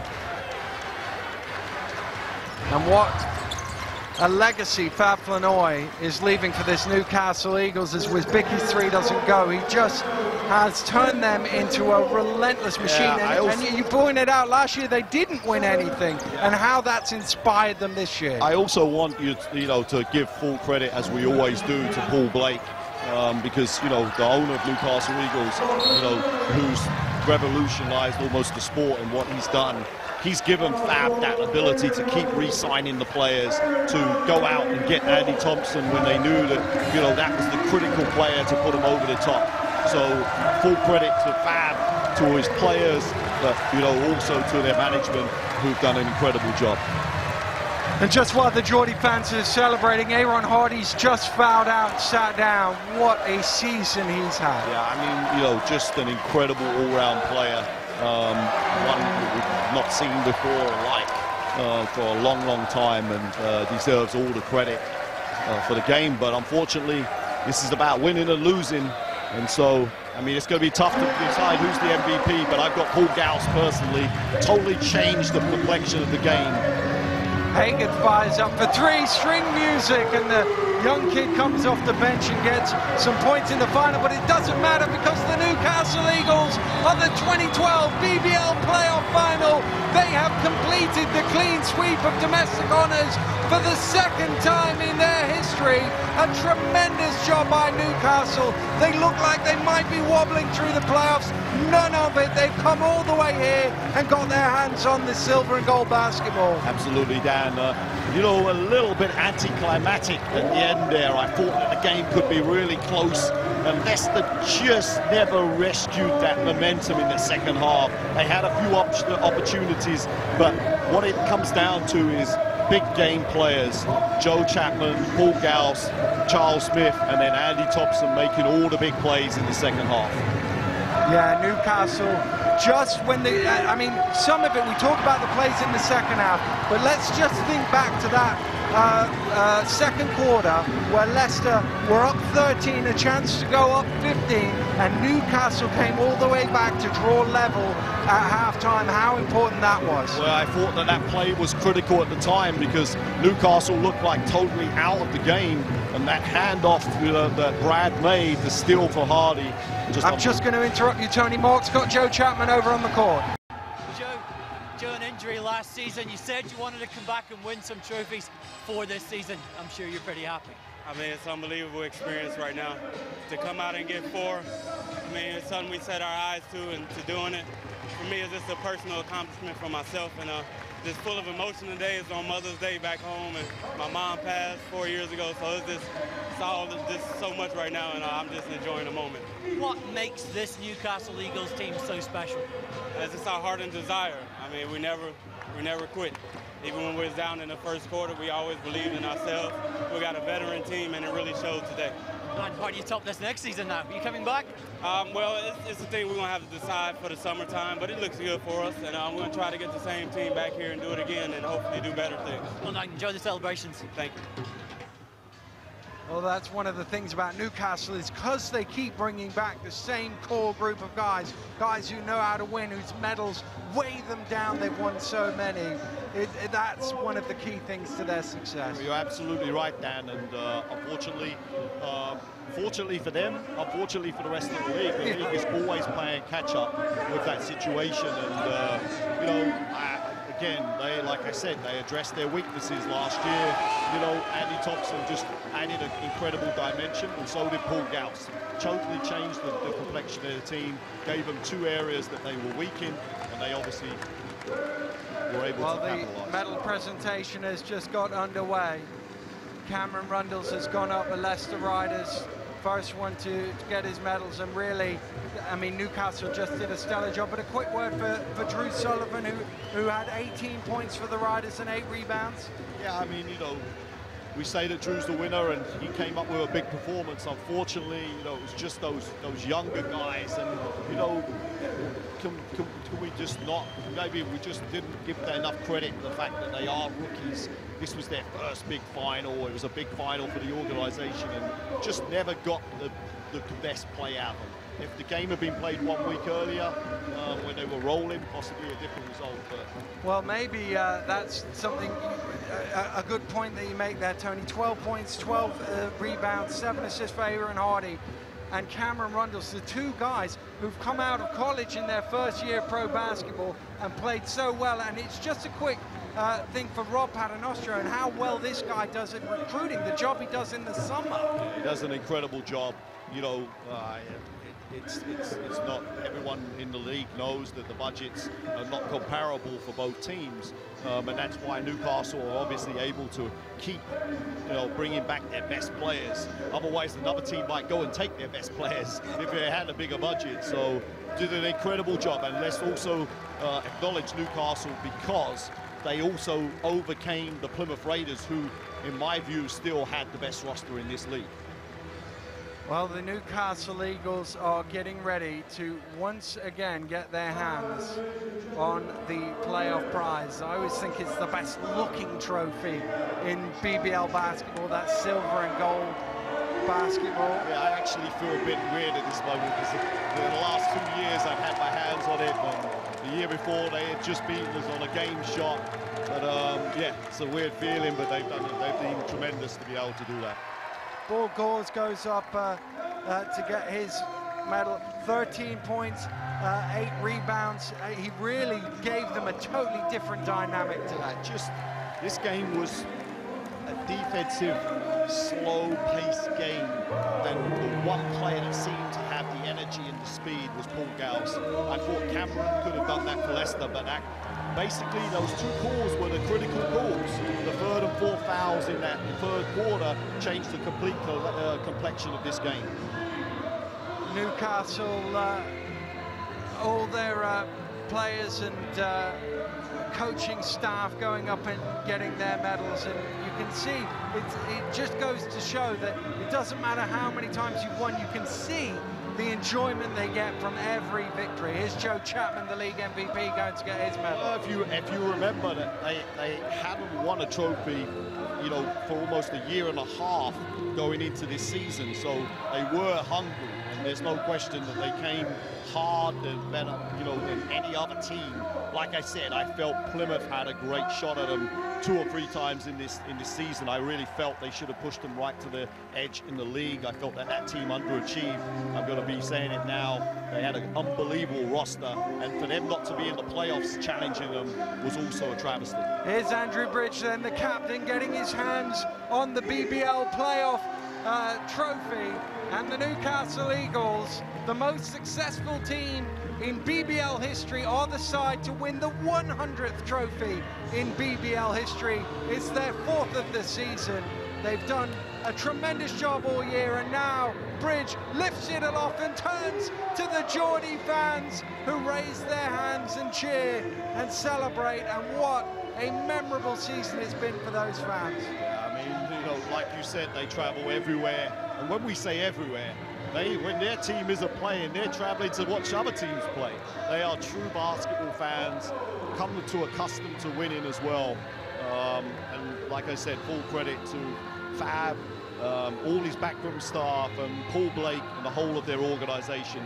You know, great organisation, deserving of the winning of this 2012 championship. Just one more award to be given out, the Most Valuable Player award, and it's been a bit of a tough choice here today, Tony. Where were you leaning? I'm leaning on Paul Gauss because I thought he changed the complexion of the game, but I wouldn't be surprised if it goes to Charles Smith.